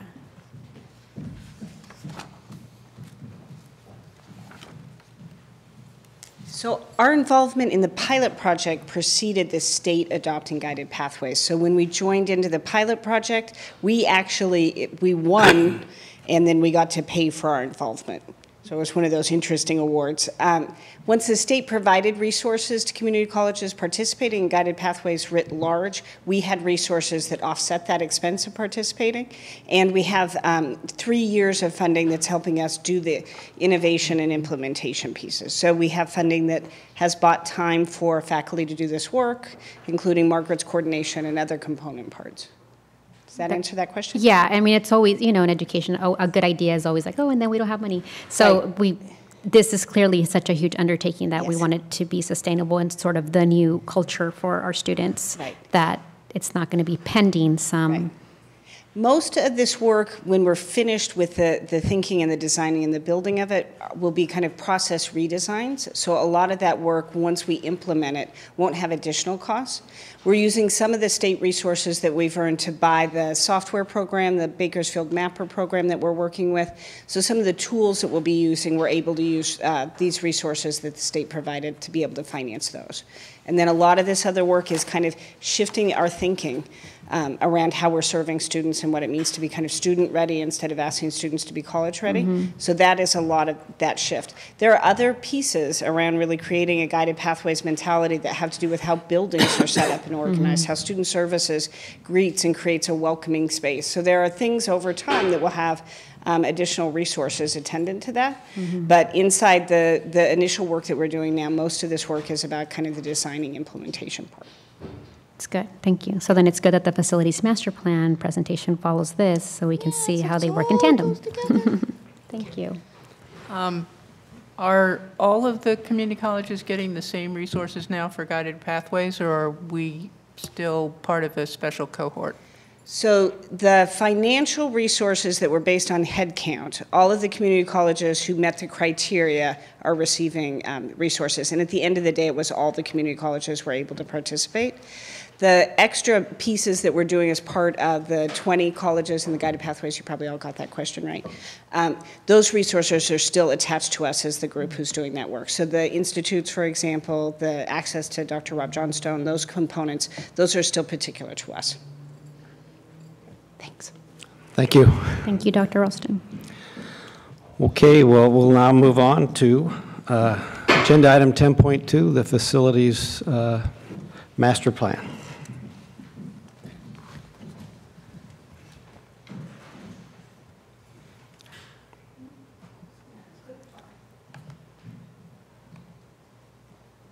Good evening now. All right. This is so exciting. Congratulations. How long have we been working on this? It's on still a PE. draft, but it's still exciting to me. Well, congratulations on PE. Yes. Okay. I'm not going to spend a whole lot of time going through this 100-page long document. I just want to give a refresher of how we got to where we're at today, kind of point you to some specific pages in here and explain it to you, and then, we can chat and discuss all we want, because I know this is the first time the board is seeing the whole document in its draft form here. So as a reminder, we identified quite a long time ago the need for a clear facilities master plan for our district. It was actually identified back in 2015 in accreditation, and in the end of 2017, we hired Moss companies to come and assist us in writing this plan. No affiliation to me. Believe it or not, my last name is quite common. So we have been working with them for a long time to come to the place we're at today with this document. Unfortunately, some things kind of slowed us down with the work, with the fires and the mudslides and all the changes we've had going on. But we're finally here, and we have the draft. This is the first time the board is seeing it. Internally on our end, because we kind of got it when school went out of session this past spring, I haven't gone around and showed it to a whole lot of our internal groups yet. So this fall, I'll be going around to the usual groups, CPC and Planning and Resources and all of our various committees, and sharing it with them as well. And we also need to go back out into the external community, which we did ages ago. We met with the City of Santa Barbara, the County of Santa Barbara. We also did community forums at the main campus, Wake and Schott, and discussed the draft and where we were headed. So we'll need to go back and do some more discussions to make sure everybody has seen this and talk about it and get additional input on what folks are interested in seeing, if not already included in the document. So just going to cruise through some of the most pertinent sections, and I'll also do a little reminder here that with a facility master plan, you can have, a 3-volume of 300 pages each of a facility master plan that costs the district a substantial amount of money. And when we started going out and talking about doing an FMP, we decided we wanted to do something cost-effective, simple, short, within the 100-page range, something that people could really read and use, wouldn't become a doorstop. So that was the intent with this plan, and we hit that on the head with the length this is at. It's quite nice. It's simple, but I will identify for you some things that I think after working through all this that we still need to add to, make changes to. It still is a rough draft. But at least we're making great progress with a plan to have this completed by the end of this calendar year, by the end of 2019. So here we go. Let me just quickly get to kind of the meat of the plan. Starting here, if you start with page 11, you can see that we have a general kind of template that is used to describe each of the core buildings. This was very intentional. We wanted to let people know what our buildings are, what they're used for. You can see it shows the number of classrooms, number of restrooms, square footage, things of that nature, and a brief overview of the building and the infrastructure situation at those buildings. I received some great feedback right when I got this kind of draft that we should really beef up this overview section on each of the buildings and describe from a more student-centric perspective of what those buildings are used for. I thought that was fantastic advice, so we're still going to work on beefing that up a little more, kind of describe as you walk into the building, what is this building used for, instead of just using the term, classrooms and offices. So that's great feedback we already have. But this is the general layout you'll see for each building on the first page, and then the second page pulls in information from the Fusion report. So for those of us who have been talking about these reports a lot, what we did was a lot of information in here is just pulled from other places to summarize and make it clear what's going on with these buildings. So this last section on each page about the buildings, where it says the facility cost estimates, that comes from our Fusion assessment report that was completed not too long ago, just in June of 2018. And as a refresher, that's a report that's completed by the Foundation Chancellor's Office, the California Community College Foundation. They came and did a thorough assessment of all of our buildings. And we can refer to that document if you guys want. But that lists the current repair costs for each building, the replacement costs, and then that calculation that comes from that is the facility cost index. Anything kind of above 50% on a facilities cost index is signifying to us that the cost to repair this building is significantly high. When you're getting above 50%, you're talking about, well, it's probably better to replace a building than continue to repair it. And unfortunately, you'll see that we're above 50% on a handful of our buildings. Lindsay, do you want a question now or later? So that, I was looking at that, I was like, what is that? I remember Eric talking about that, and there's like some formula where you come to that. Yeah. And I'm going to remind you, if I can get there quickly without wasting our time. That all comes from, nope, not that one. This report, which we brought to the board. Okay. Another 100+ page document that's quite detailed. So all that information is just coming straight from this report. Okay. And then, so then, like, for example, is that, so like this building, like, yeah, you could repair, but like, because there's so much concrete, it's gonna cost you way more money to like get all this concrete out to get to the plumbing versus it'd just be better to just sort of renovate? Or, was that conversation he was having with us? Yep, that was that conversation, yeah. And sometimes when the building is so old, minus the concrete issues, it's just there's so much that needs to be repaired that it would be more cost effective to bring the building down and replace it with a new building than continue to make repairs. Sometimes you can't even get to where you need to get to, the plumbing and whatnot. And the energy savings with just new material. Exactly. Yeah, it's kind of like picture your old car is not really going to have Bluetooth in the radio because it's an old car and has an old radio. That idea as well. Yeah. New buildings are very automated. All the new smart homes and that technology, if you get a brand new house and it's a smart house, it's the same for commercial buildings. There's a lot of improvements that exist. Okay. So the bulk of the plan, kind of about 30 pages, is just describing all of the buildings, okay? Then we get into a couple other pages I really want to point out for the board is this particular page 52. This is a reference to a presentation that I did to the board it says up there, back in 2018. So it's not saying this is our building prioritization for sure. It's just referencing the fact that we presented this to the board as a recommendation from the staff of what the building prioritization listing would be. And now, I mean, a year and a half later, things have changed. I can even see things on here. Well, maybe this isn't exactly the order we would want, but 1 through 7 in kind of the red area, the buildings we said that are in the poorest conditions, those are still the ones we think are in the poorest conditions. They might move around between 1 and 7, but nothing's really switched from the green to the yellow or the red. Except physical science, that one has got some issues with the labs. So just a refresher, that's what this is. It was just presented in 2018 to the board. Now this next slide, page 53, the best funding options.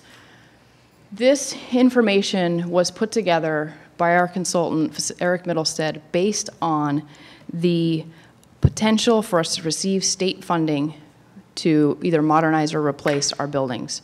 And this was done back before the funding formula has changed. So a little bit of a disadvantage of this taking so long. Now we've got information in here that has changed, of course.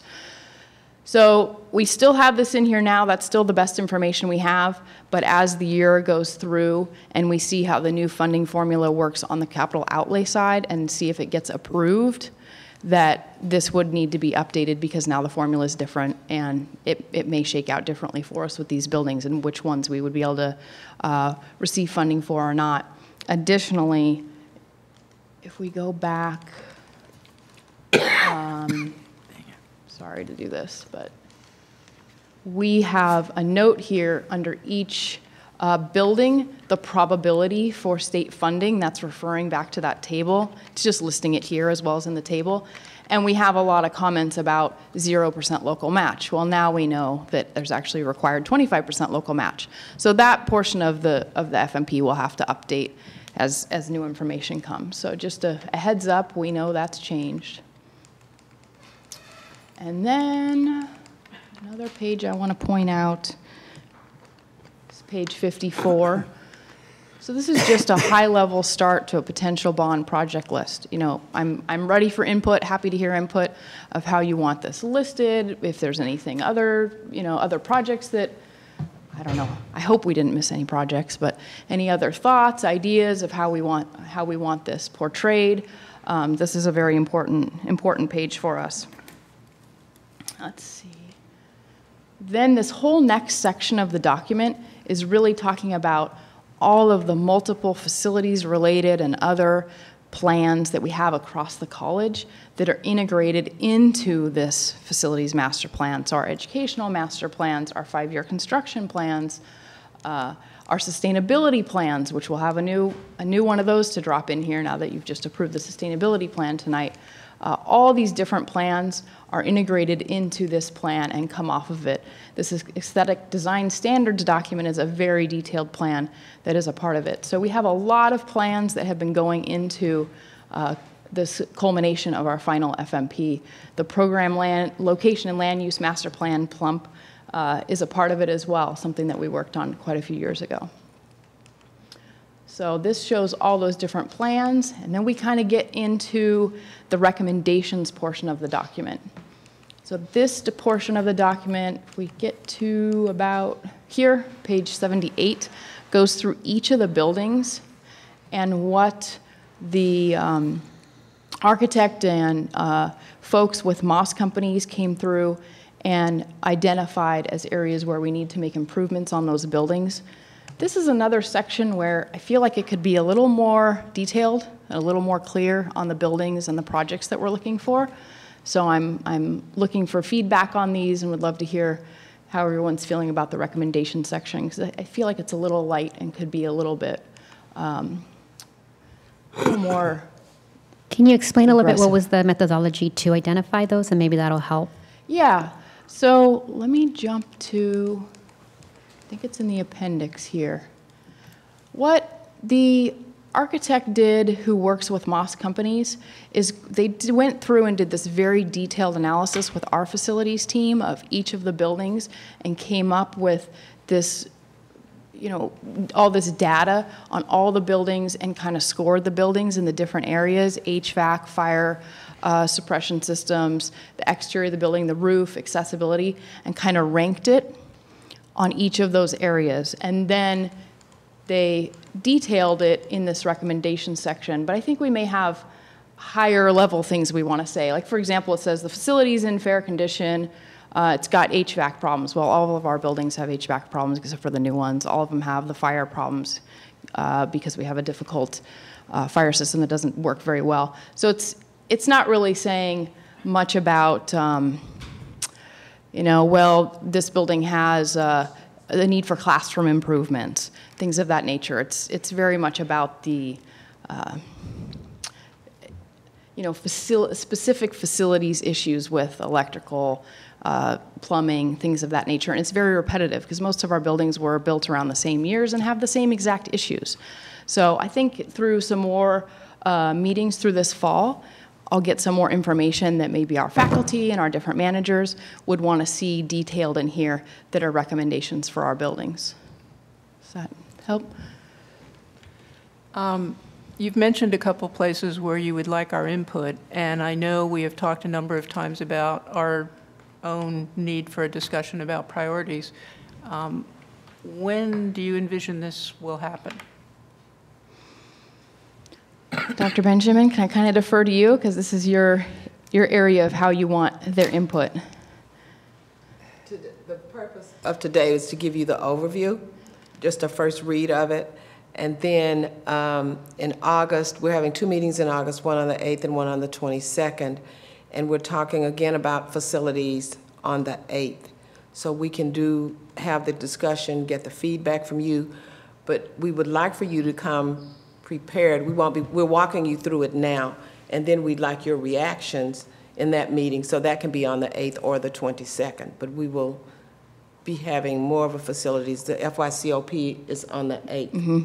And so we could probably, that would be the best date to get your feedback and schedule maybe 45 minutes to an hour for that discussion, because that is a study session meeting. Okay, so rather than making comments now, hold it for until the 8th for a meeting. Formal discussion, yes.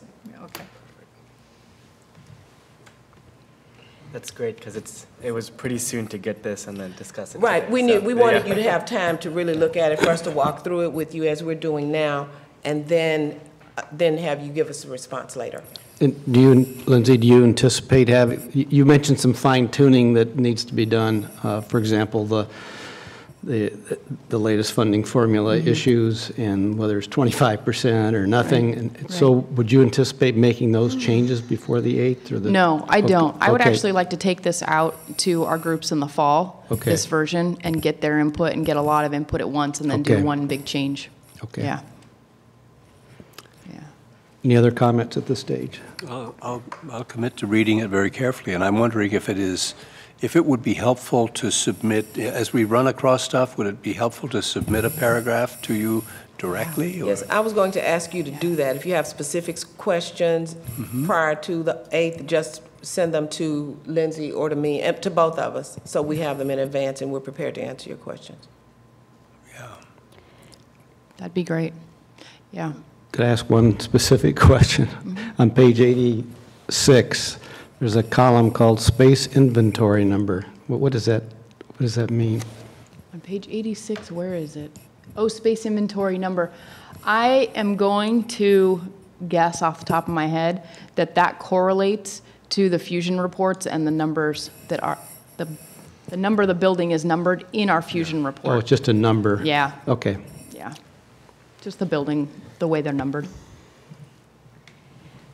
Where would, I think I had maybe emailed you, Dr. Benjamin, when looking at our facilities, in looking at a building, and I know we have the keyless lock, so like it should, in the event of, God forbid, we needed to shelter in place and lock our campuses, we could do that manually, just so in this plan, would we be looking at buildings through the lens of safety in that way, and how we build buildings for the world that we live in now? And I'm thinking of the unfortunate disasters and the realities of, and no one knows anything, but knowing that, I think in the article, the research that I did, as buildings are being renovated, they are being renovated with this in mind of having people shelter in place, locked down, and what's the feasibility of getting students out and access and different things like that. So would that component live in something like this, or is that more when you get to designing with an architect and When you say design we want with the architect, and the architect is working with the user groups, and they'll establish standards at the beginning of the process of things that we would want contained in every single building, and there could be conversations with you as board members as well as to what kinds of health and safety features you'd like to see in a meeting, but that's in the design phase of the project. Okay, so it wouldn't be necessarily something that's infused in here as something we value in facilities, in a facility? Not necessarily. Okay. Well, you guys kind of started asking me questions right when I was just about done. So this the very last 20 pages of it is kind of a little, dictionary here, which is always helpful with all of our acronyms we use, and then an appendix. So nothing too terribly interesting in these last few pages. I feel the document is pretty readable, which I said is intentional. We want people to be able to read it and use it and know what we're looking for. So the meat is about 40 or 50 pages long. And let's see, the only other page I want to highlight is actually the very last page to show you all of the different committees that we've been working with and different groups that we've gone through on the plan. And these are kind of the same groups that we'll be going to in the fall to explain where we're at with this draft and get more feedback. So that's it. Thank you very much. Welcome. Thank you, Lindsay. Will this process get to the point where, in terms of timing, will we have a chance to say, yeah, you know what, we need to go for a bond measure? Well, we plan to have that conversation with you at the next meeting. I better read carefully, huh? August 8th, Peter. Okay, good. We began the conversation in your retreat on the 13th. Right. We never did get an answer. We had as a goal that day to get an answer, but somehow we did not. We think you were practicing avoidance that day, but it will resurface on the 8th, because we think you need to be at least thinking about it in the future. It doesn't have to be today. Thank you. Any other thoughts on that before we move on to item 11.1, which is development of our goals for 2019, 2020? And just to quickly review, we had an in-depth discussion at our board retreat on June 14th. Dr. Benjamin prepared a document which attempted to synthesize into a single document the goals that we specified and the activities to implement those goals. We had some discussion about that at our last board meeting. And there was some give and take on the document. It was eventually agreed that Trustee Croninger and myself would take a stab at trying to synthesize the comments and come to a document that would hopefully be a consensus of what we believe the goals should be. And I want to thank Marcia for doing the lion's share of the work in drafting that document. We then had a lengthy discussion after I received her suggested draft, and we went back and forth and arrived at another draft, and I think everybody received a paper copy tonight, which has one additional change from what was on board docs, and that is the numbering system at Dr. Benjamin's suggestion was changed so that each activity has a unique number. So having said that, we don't need to, well, our item for tonight is to adopt our board goals for 2019-20. Trustee Aboud? Motion to approve the goals. Do I? And is there discussion? Hearing no discussion, all of those in favor? Aye. Aye. Any opposed? Hearing none, the motion passes. Yes. Thank you. May I please make a comment? It's because you did a good job the first time. Well, I am so happy. Thank you very much. There's no discussion? No, I don't want you to say. She doesn't believe it. I should let it go, right? Yeah. But I do want to let you know what will happen next. So now that you have approved goals, we are going to, the senior leadership team will make a schedule. You have requested through these goals to have certain presentations. This is going to inform our work for the next year. So that next year, I won't be here, but you will hear my voice. When you have your retreat, you will reflect on these. You will have a very clear outline of what's been done. We're going to establish all of that for you and give you a calendar so that you'll know when all of these presentations will be made to you, and you will keep track of all the activities associated with the work plan. We are taking your goals as a work plan for us. I've had a conversation with the president and vice president about one of these in particular, and I just want to share it tonight if it's okay. I didn't clear this with you, but I think it's probably okay. You can go ahead. Thank you.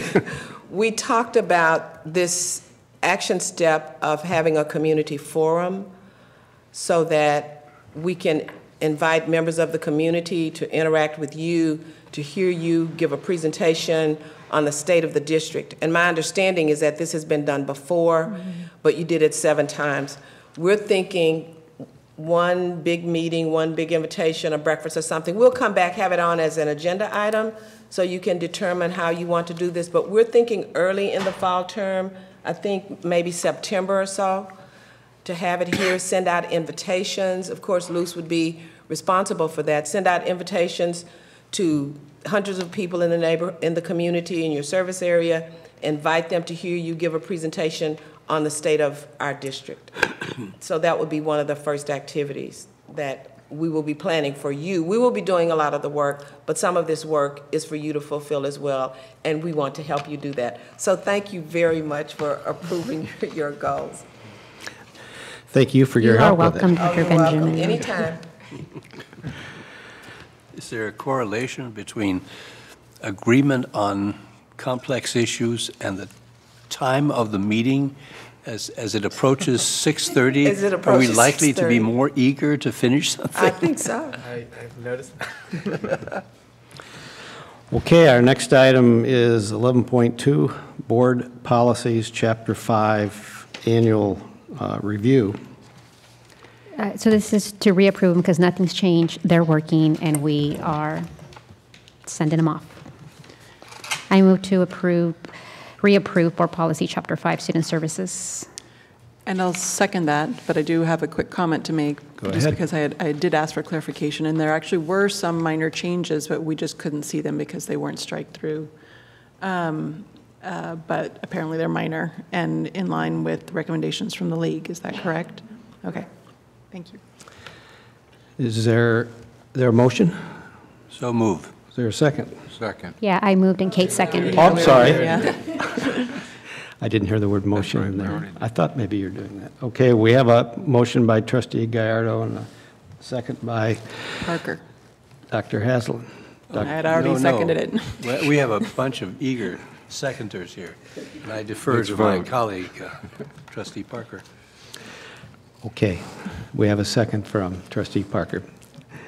Is there further discussion? If not, all those in favor? Aye. Any opposed?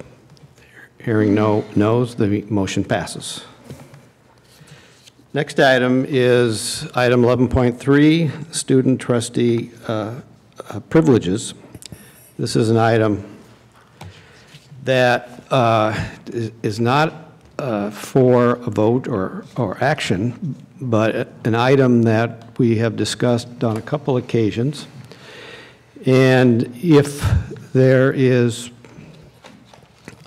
consensus from the board on these changes, it would go to BPAP for their consideration. So I would invite comments, questions concerning the draft that was attached to the board agenda. Any comments, questions? Trustee Croninger.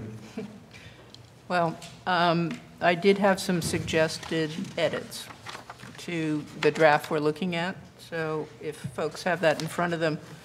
The first one relates to the bullet point where we say the student trustee may attend closed session other than closed sessions on personnel matters or collective bargaining matters at the discretion of the governing board, and that is what we discussed.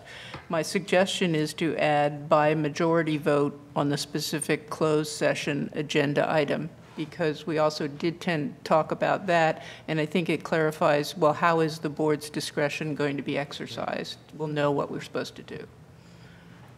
Okay. That's my first suggestion. Well, maybe we can just stick with that for a moment. Is there any comment on that change or any objection? I was leaning towards leaving it as we have it and not allow the student trustee, given the comments, I don't know, Trustee Haslund, maybe Craig, you had mentioned that it was just going to be too much for us to be checking with Angie every time whether this counts or not, and to just leave it the way it was and simplify the workload on the president's office. And that's where I'm leaning towards not, based on the comments. Trustee Nelson? I concur with that, but I would add that I put quite a bit of thought into this. I like the idea of students being involved and learning, but we really don't have hardly anything we ever even talk about in closed session that would, that it would fit. That's why it's in closed session. And so unless somebody could tell me that we've discussed something that falls into the category of what we're talking about allowing, and that it happens routinely or something, I can't see going with the change. There's nothing to do there. Certain things need to be in closed session, and that's all we ever talk about in there. That's what's under consideration. Is what? So on that basis, I'm sorry. I'm you're sorry going to cut me off? No, on that basis? I have a question concerning just to be sure I understand what you're saying, Trustee Nielsen, is that, as I understand the way it's written, if it's a personnel matter or collective bargaining matter, there wouldn't be a vote. It would be automatic that the student trustee would be excluded. That's how I read the proposed change. Right. So my question is, can you think of an item that was in closed session other than those categories? And so why are we, it's an exercise in what? But I guess I hear you making the argument that we'd rarely have to vote because that's the case. But there may be some unique circumstance that would require a vote. So in other words, I don't think there ever has been, and why would there be? I can say that the one matter actually that the student could come in on is real estate. And so that's a question because it doesn't sound like real estate has come up often in terms of leasing, buying, And we could always selling. authorize an exception or something. But this just adds unnecessary, I think, complications for what real purpose. I'm all in favor of change. Okay. I just want the change to have some meaning instead of, this doesn't register. Trustee Abood. I feel like this is almost not that different because it says, the current one says they don't attend closed session. The new one would say they only attend if it's not these things, but it's always those things. Yeah, but then we have to add to it to say, how are we going to authorize it? We just have to make it more complicated. You do it anyways. And we don't need it. But I think the other issue is security is another one that they would be able to go in for. And if maybe not. You never know what's going to happen in the future. I just say it's good to have the option than not have the option. Everything else would almost be exactly the same, but if there is an incident in the future we need them in on, I guess we could have them under the change, but otherwise it's going to be status quo.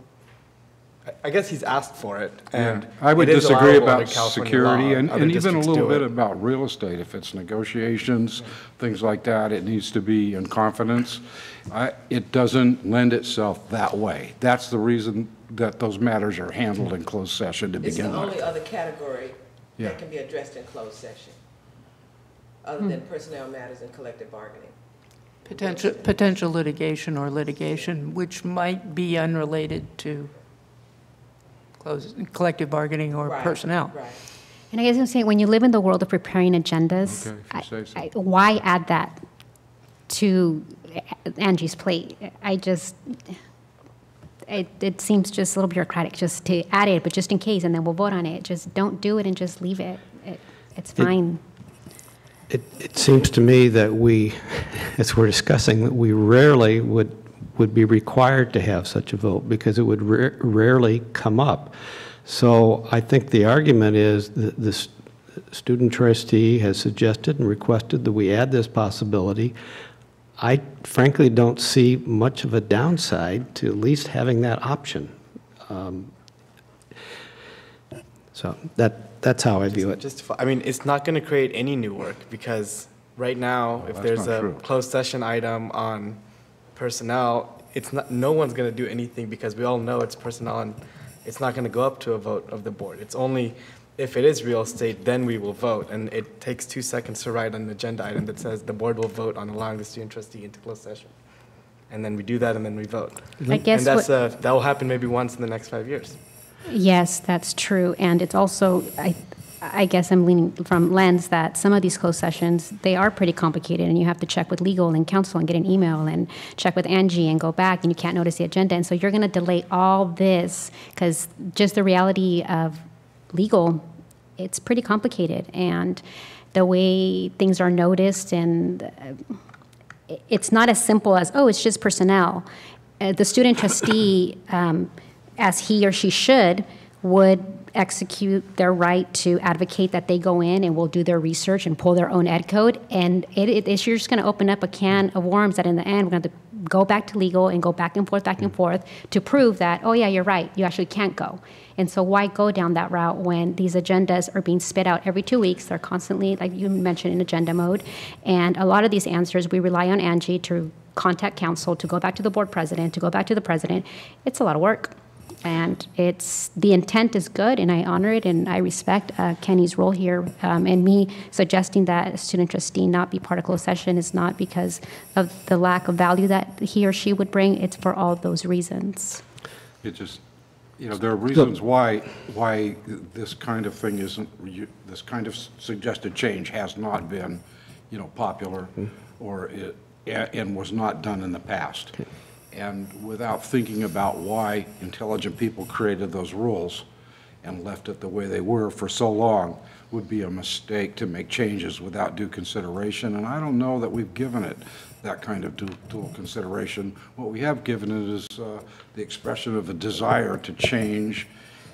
What we could do instead of making that change is we could agree to give after-the-fact briefings to the student trust. We can't talk about, but see, then that would require us to have a closed meeting to decide what could be revealed, you know, after the fact and how soon after. So, but things could be, there's other ways that this might be accomplished to provide education without compromising the timeliness and effectiveness of what we need to accomplish in those closed sessions, which, thank God, we don't have every month. Does anybody else share the objections raised by Trustee Nielsen and Trustee Gallardo of not allowing this option? I don't really have the concerns, but I also feel like it is practically a moot point, and that it's not worth the time to spend on it that much. Okay. And so to me, whether it's in one way or out the other way, they're almost the same. So I think that it would be better just to move on to some of the other areas. I'm fine with leaving it the way it is because... Leaving it the way the draft is, or leaving it the frankly, way... either way, because we're not taking action on it tonight. Yeah. It's going to go off to the BPAP, and we could hammer that out later, Yeah. but to me, it's kind of 6 to 1, half a dozen the other. So, Trustee Croninger, you had some other tweaks you wanted to suggest. Tweaks. The bullet point on the mileage allowance and compensation, I was just suggesting that we change that the student members shall be entitled to compensation to the same extent as the monthly meeting compensation received by board members. What that does is incorporate the, if you don't come, you don't get paid, basically. So you have to come to the meeting to be entitled to compensation. Okay. I think that just clarifies it. And then in the next one, I would say, shall be recognized as a member of the board at the meetings, including receiving all materials presented to the board members on agenda items, except those pertaining to any on-agenda items, I'm adding. Because there's a fair amount of communication from our president from time to time on personnel or collective bargaining, which is not for a closed session and is not even necessarily for an agenda item at the time. Okay. Any comments on those suggestions? Sounds good. Okay. Sounds reasonable. We pass it on, are we passing it to BPAP with or without the modified language on the second to the last bullet on the first page? We need to know. I would suggest you guys send it off with don't attend closed sessions. Just, Marcia, Peter, please. Given the last 7 years of just the way people interpret things and the way one feels that they need to exercise their given right on something,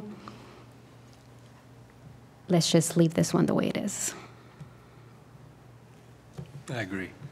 I think we have so many other things that we need to spend time on. If this is another example of much ado about nothing, let's leave it alone. So I think we'll leave it. I'm fine with that too. I'm pretty much where Kate is, that it's going to be so rare that I'm not sure it is more than symbolic. So. Yeah, I think you've responded favorably to the student trustees' request with or without that piece. Well, I understand the feeling that closed sessions are more interesting than they actually are. Most of us do not want to be in it. Correct. Without dinner, just kidding, Angie treats us well. Do we need any further clarification for BPAP? I think we're good. Okay. Let me go back to the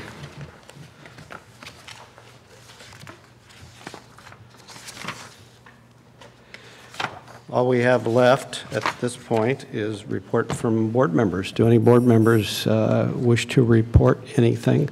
Since I cut Trustee Nielsen off, and I apologize for that. But I was Don't let it happen again. I was trying to seek clarification. We'll start with you. Do you have anything to report?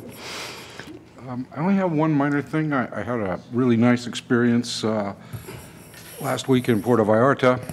And before I left to go down there, there were a bunch of Puerto Vallartans in Santa Barbara. And I met one of their city council people who was very interested in, and asked if anybody could help them a little bit with ideas or how to do something, and they could, because they want to teach English as a second language in Puerto Vallarta in their school system. And someone in the group, and she didn't speak, her English was not good, well enough for me to really have a great conversation with her, but somebody in the group said, go find Craig. And they did, and I asked our president, Helen, if she could give me some guidance, and she's doing so.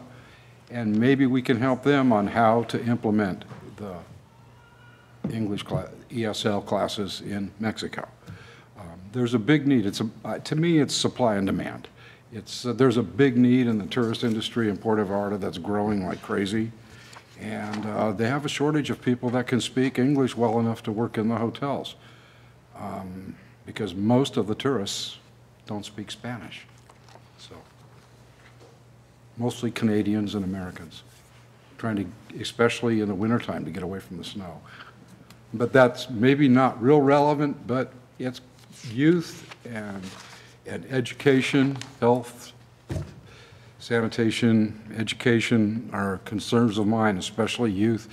And having worked with student exchange programs and such, and tried to start did start a teacher exchange program overseas. This is, to me, quite interesting.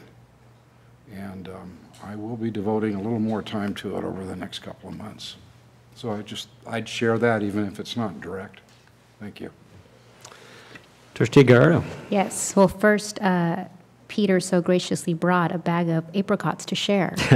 Thank you, Peter. And please feel free to take some. I didn't pass the telephone. I thought, gosh, the meeting's people are going to think we're doing some Brand Act violation. So go get your peaches. Are they from the Hasland orchard? Yes, yummy. That is if we ended the meeting by 6:30. Darn. Oh. Okay, well then I'll Too wrap late. up my comments. So my comments, I had emailed Dr. Benjamin about this, and so we have our AP, we have our board policy already on equity, and the AP, it already outlines that the board will receive a plan and the sources for all the activities that are on there. We're going to be starting to do community forums, possibly. I'd like us, just as a board, to get ahead of this. A lot of the things that come to us, a lot of the money that we have is grant money. A lot of it is spent on equity, and I don't know if that's necessarily clear, and our funding streams are clear to the public. And it's all taxpayer money anyway. It's not like grant money is not taxpayer money. So I don't know if it's maybe something we look at the policy, and I'm thinking of the way when you guys revised the budget and the reserves, and it was just very clear. And that way, there's no question. You know, if the college has a goal of X, Y, Z, and they're going to provide money and resources for this, then it's available, it's transparent, and no one's questioning us. People aren't having to go to public records, things like that. That is a big undertaking, but it's already in the policy, so I, as one board member, I'm not going to say, oh, Dr. Benjamin, please provide this. So if there was interest for the majority of the board to see this streamlined and a little bit more transparent, I would like to see that happen ahead before people come to us. And we tell our own story before perception takes off that we're doing this or that with our money, especially in the area where we do have a lot of equity money and we do have a plan that's supposed to follow that money. Trustee Croninger. Well, I think I would support Veronica's suggestion in the broad sense, and I'm always in favor of trying to be transparent with our programs and with what we spend the ways we spend our money. And this might fit as well under 12 items for future board consideration, which would, be some agenda item where we would discuss that, which we will see the plan anyway. So. Yeah. So I don't have anything beyond that. Okay. Trustee Parker? I don't have anything to report. I do have something for item 12.1. Okay. Trustee Aboud? I attended a session at UCSB about establishing a family justice center in Santa Barbara. And UCSB got a grant to do this, but it's not UCSB specific, but they got the grant to explore and hire the consultants and look into it. And it would be a way to centralize services for survivors of sexual assault and other crimes like that, and kind of put everyone in the same house to support survivors. They've done it so many other places. It's a successful model. They've been trying to do it here. It didn't work out 10 years ago, but this is the effort to bring it back. I think it would be great for us to be involved in that. When I was there, I didn't see anyone from SBCC there, but some others weren't in the room because it is vacation time, and so they're going to have another session in the next couple months.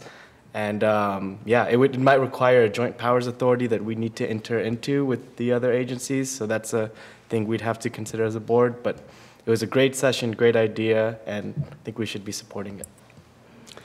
At least, I wanted to comment, at least in the area of human trafficking, we are, and through the foster youth, and City College has been very involved. And in fact, I think it was a grant through the Chancellor's office, and that is in our, anyway, it's in our student services. And so I know City College has done a lot of work and a lot of outreach, and the Junior League's focus was human trafficking, and so they put together a lot of, or the college actually put together a lot of the information sessions for the community. Judy's heading up that work, so that you might want to connect with her, because that is something the college is already been involved in. Trustee Haslam. In the interest of my process of apricot distribution, I pass. Thank you. I look forward to trying I one have of a tree that's doing an abundant job.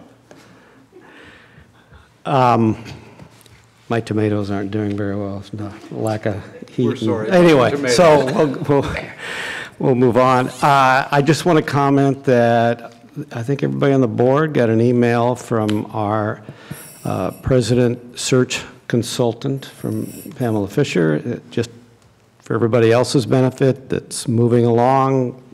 Luz Reyes Martin has been working closely with Ms. Fisher, and we have I think as everybody knows, the website up, and also the print advertising has begun in various publications that reach potential candidates. So just to remind people, I think the deadline is the middle of September.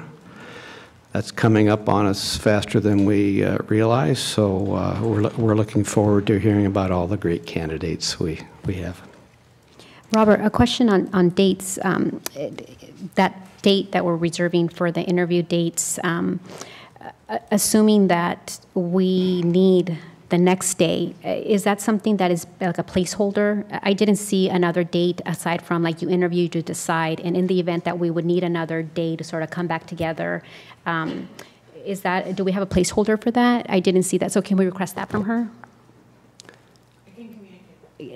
Unless, I mean, I don't know what you guys... I agree. I think we talked about it earlier, and using the following day at least as another option. And depending on how many candidates we're interviewing, if there were 5, for example, I feel like that's too many to cram into one day.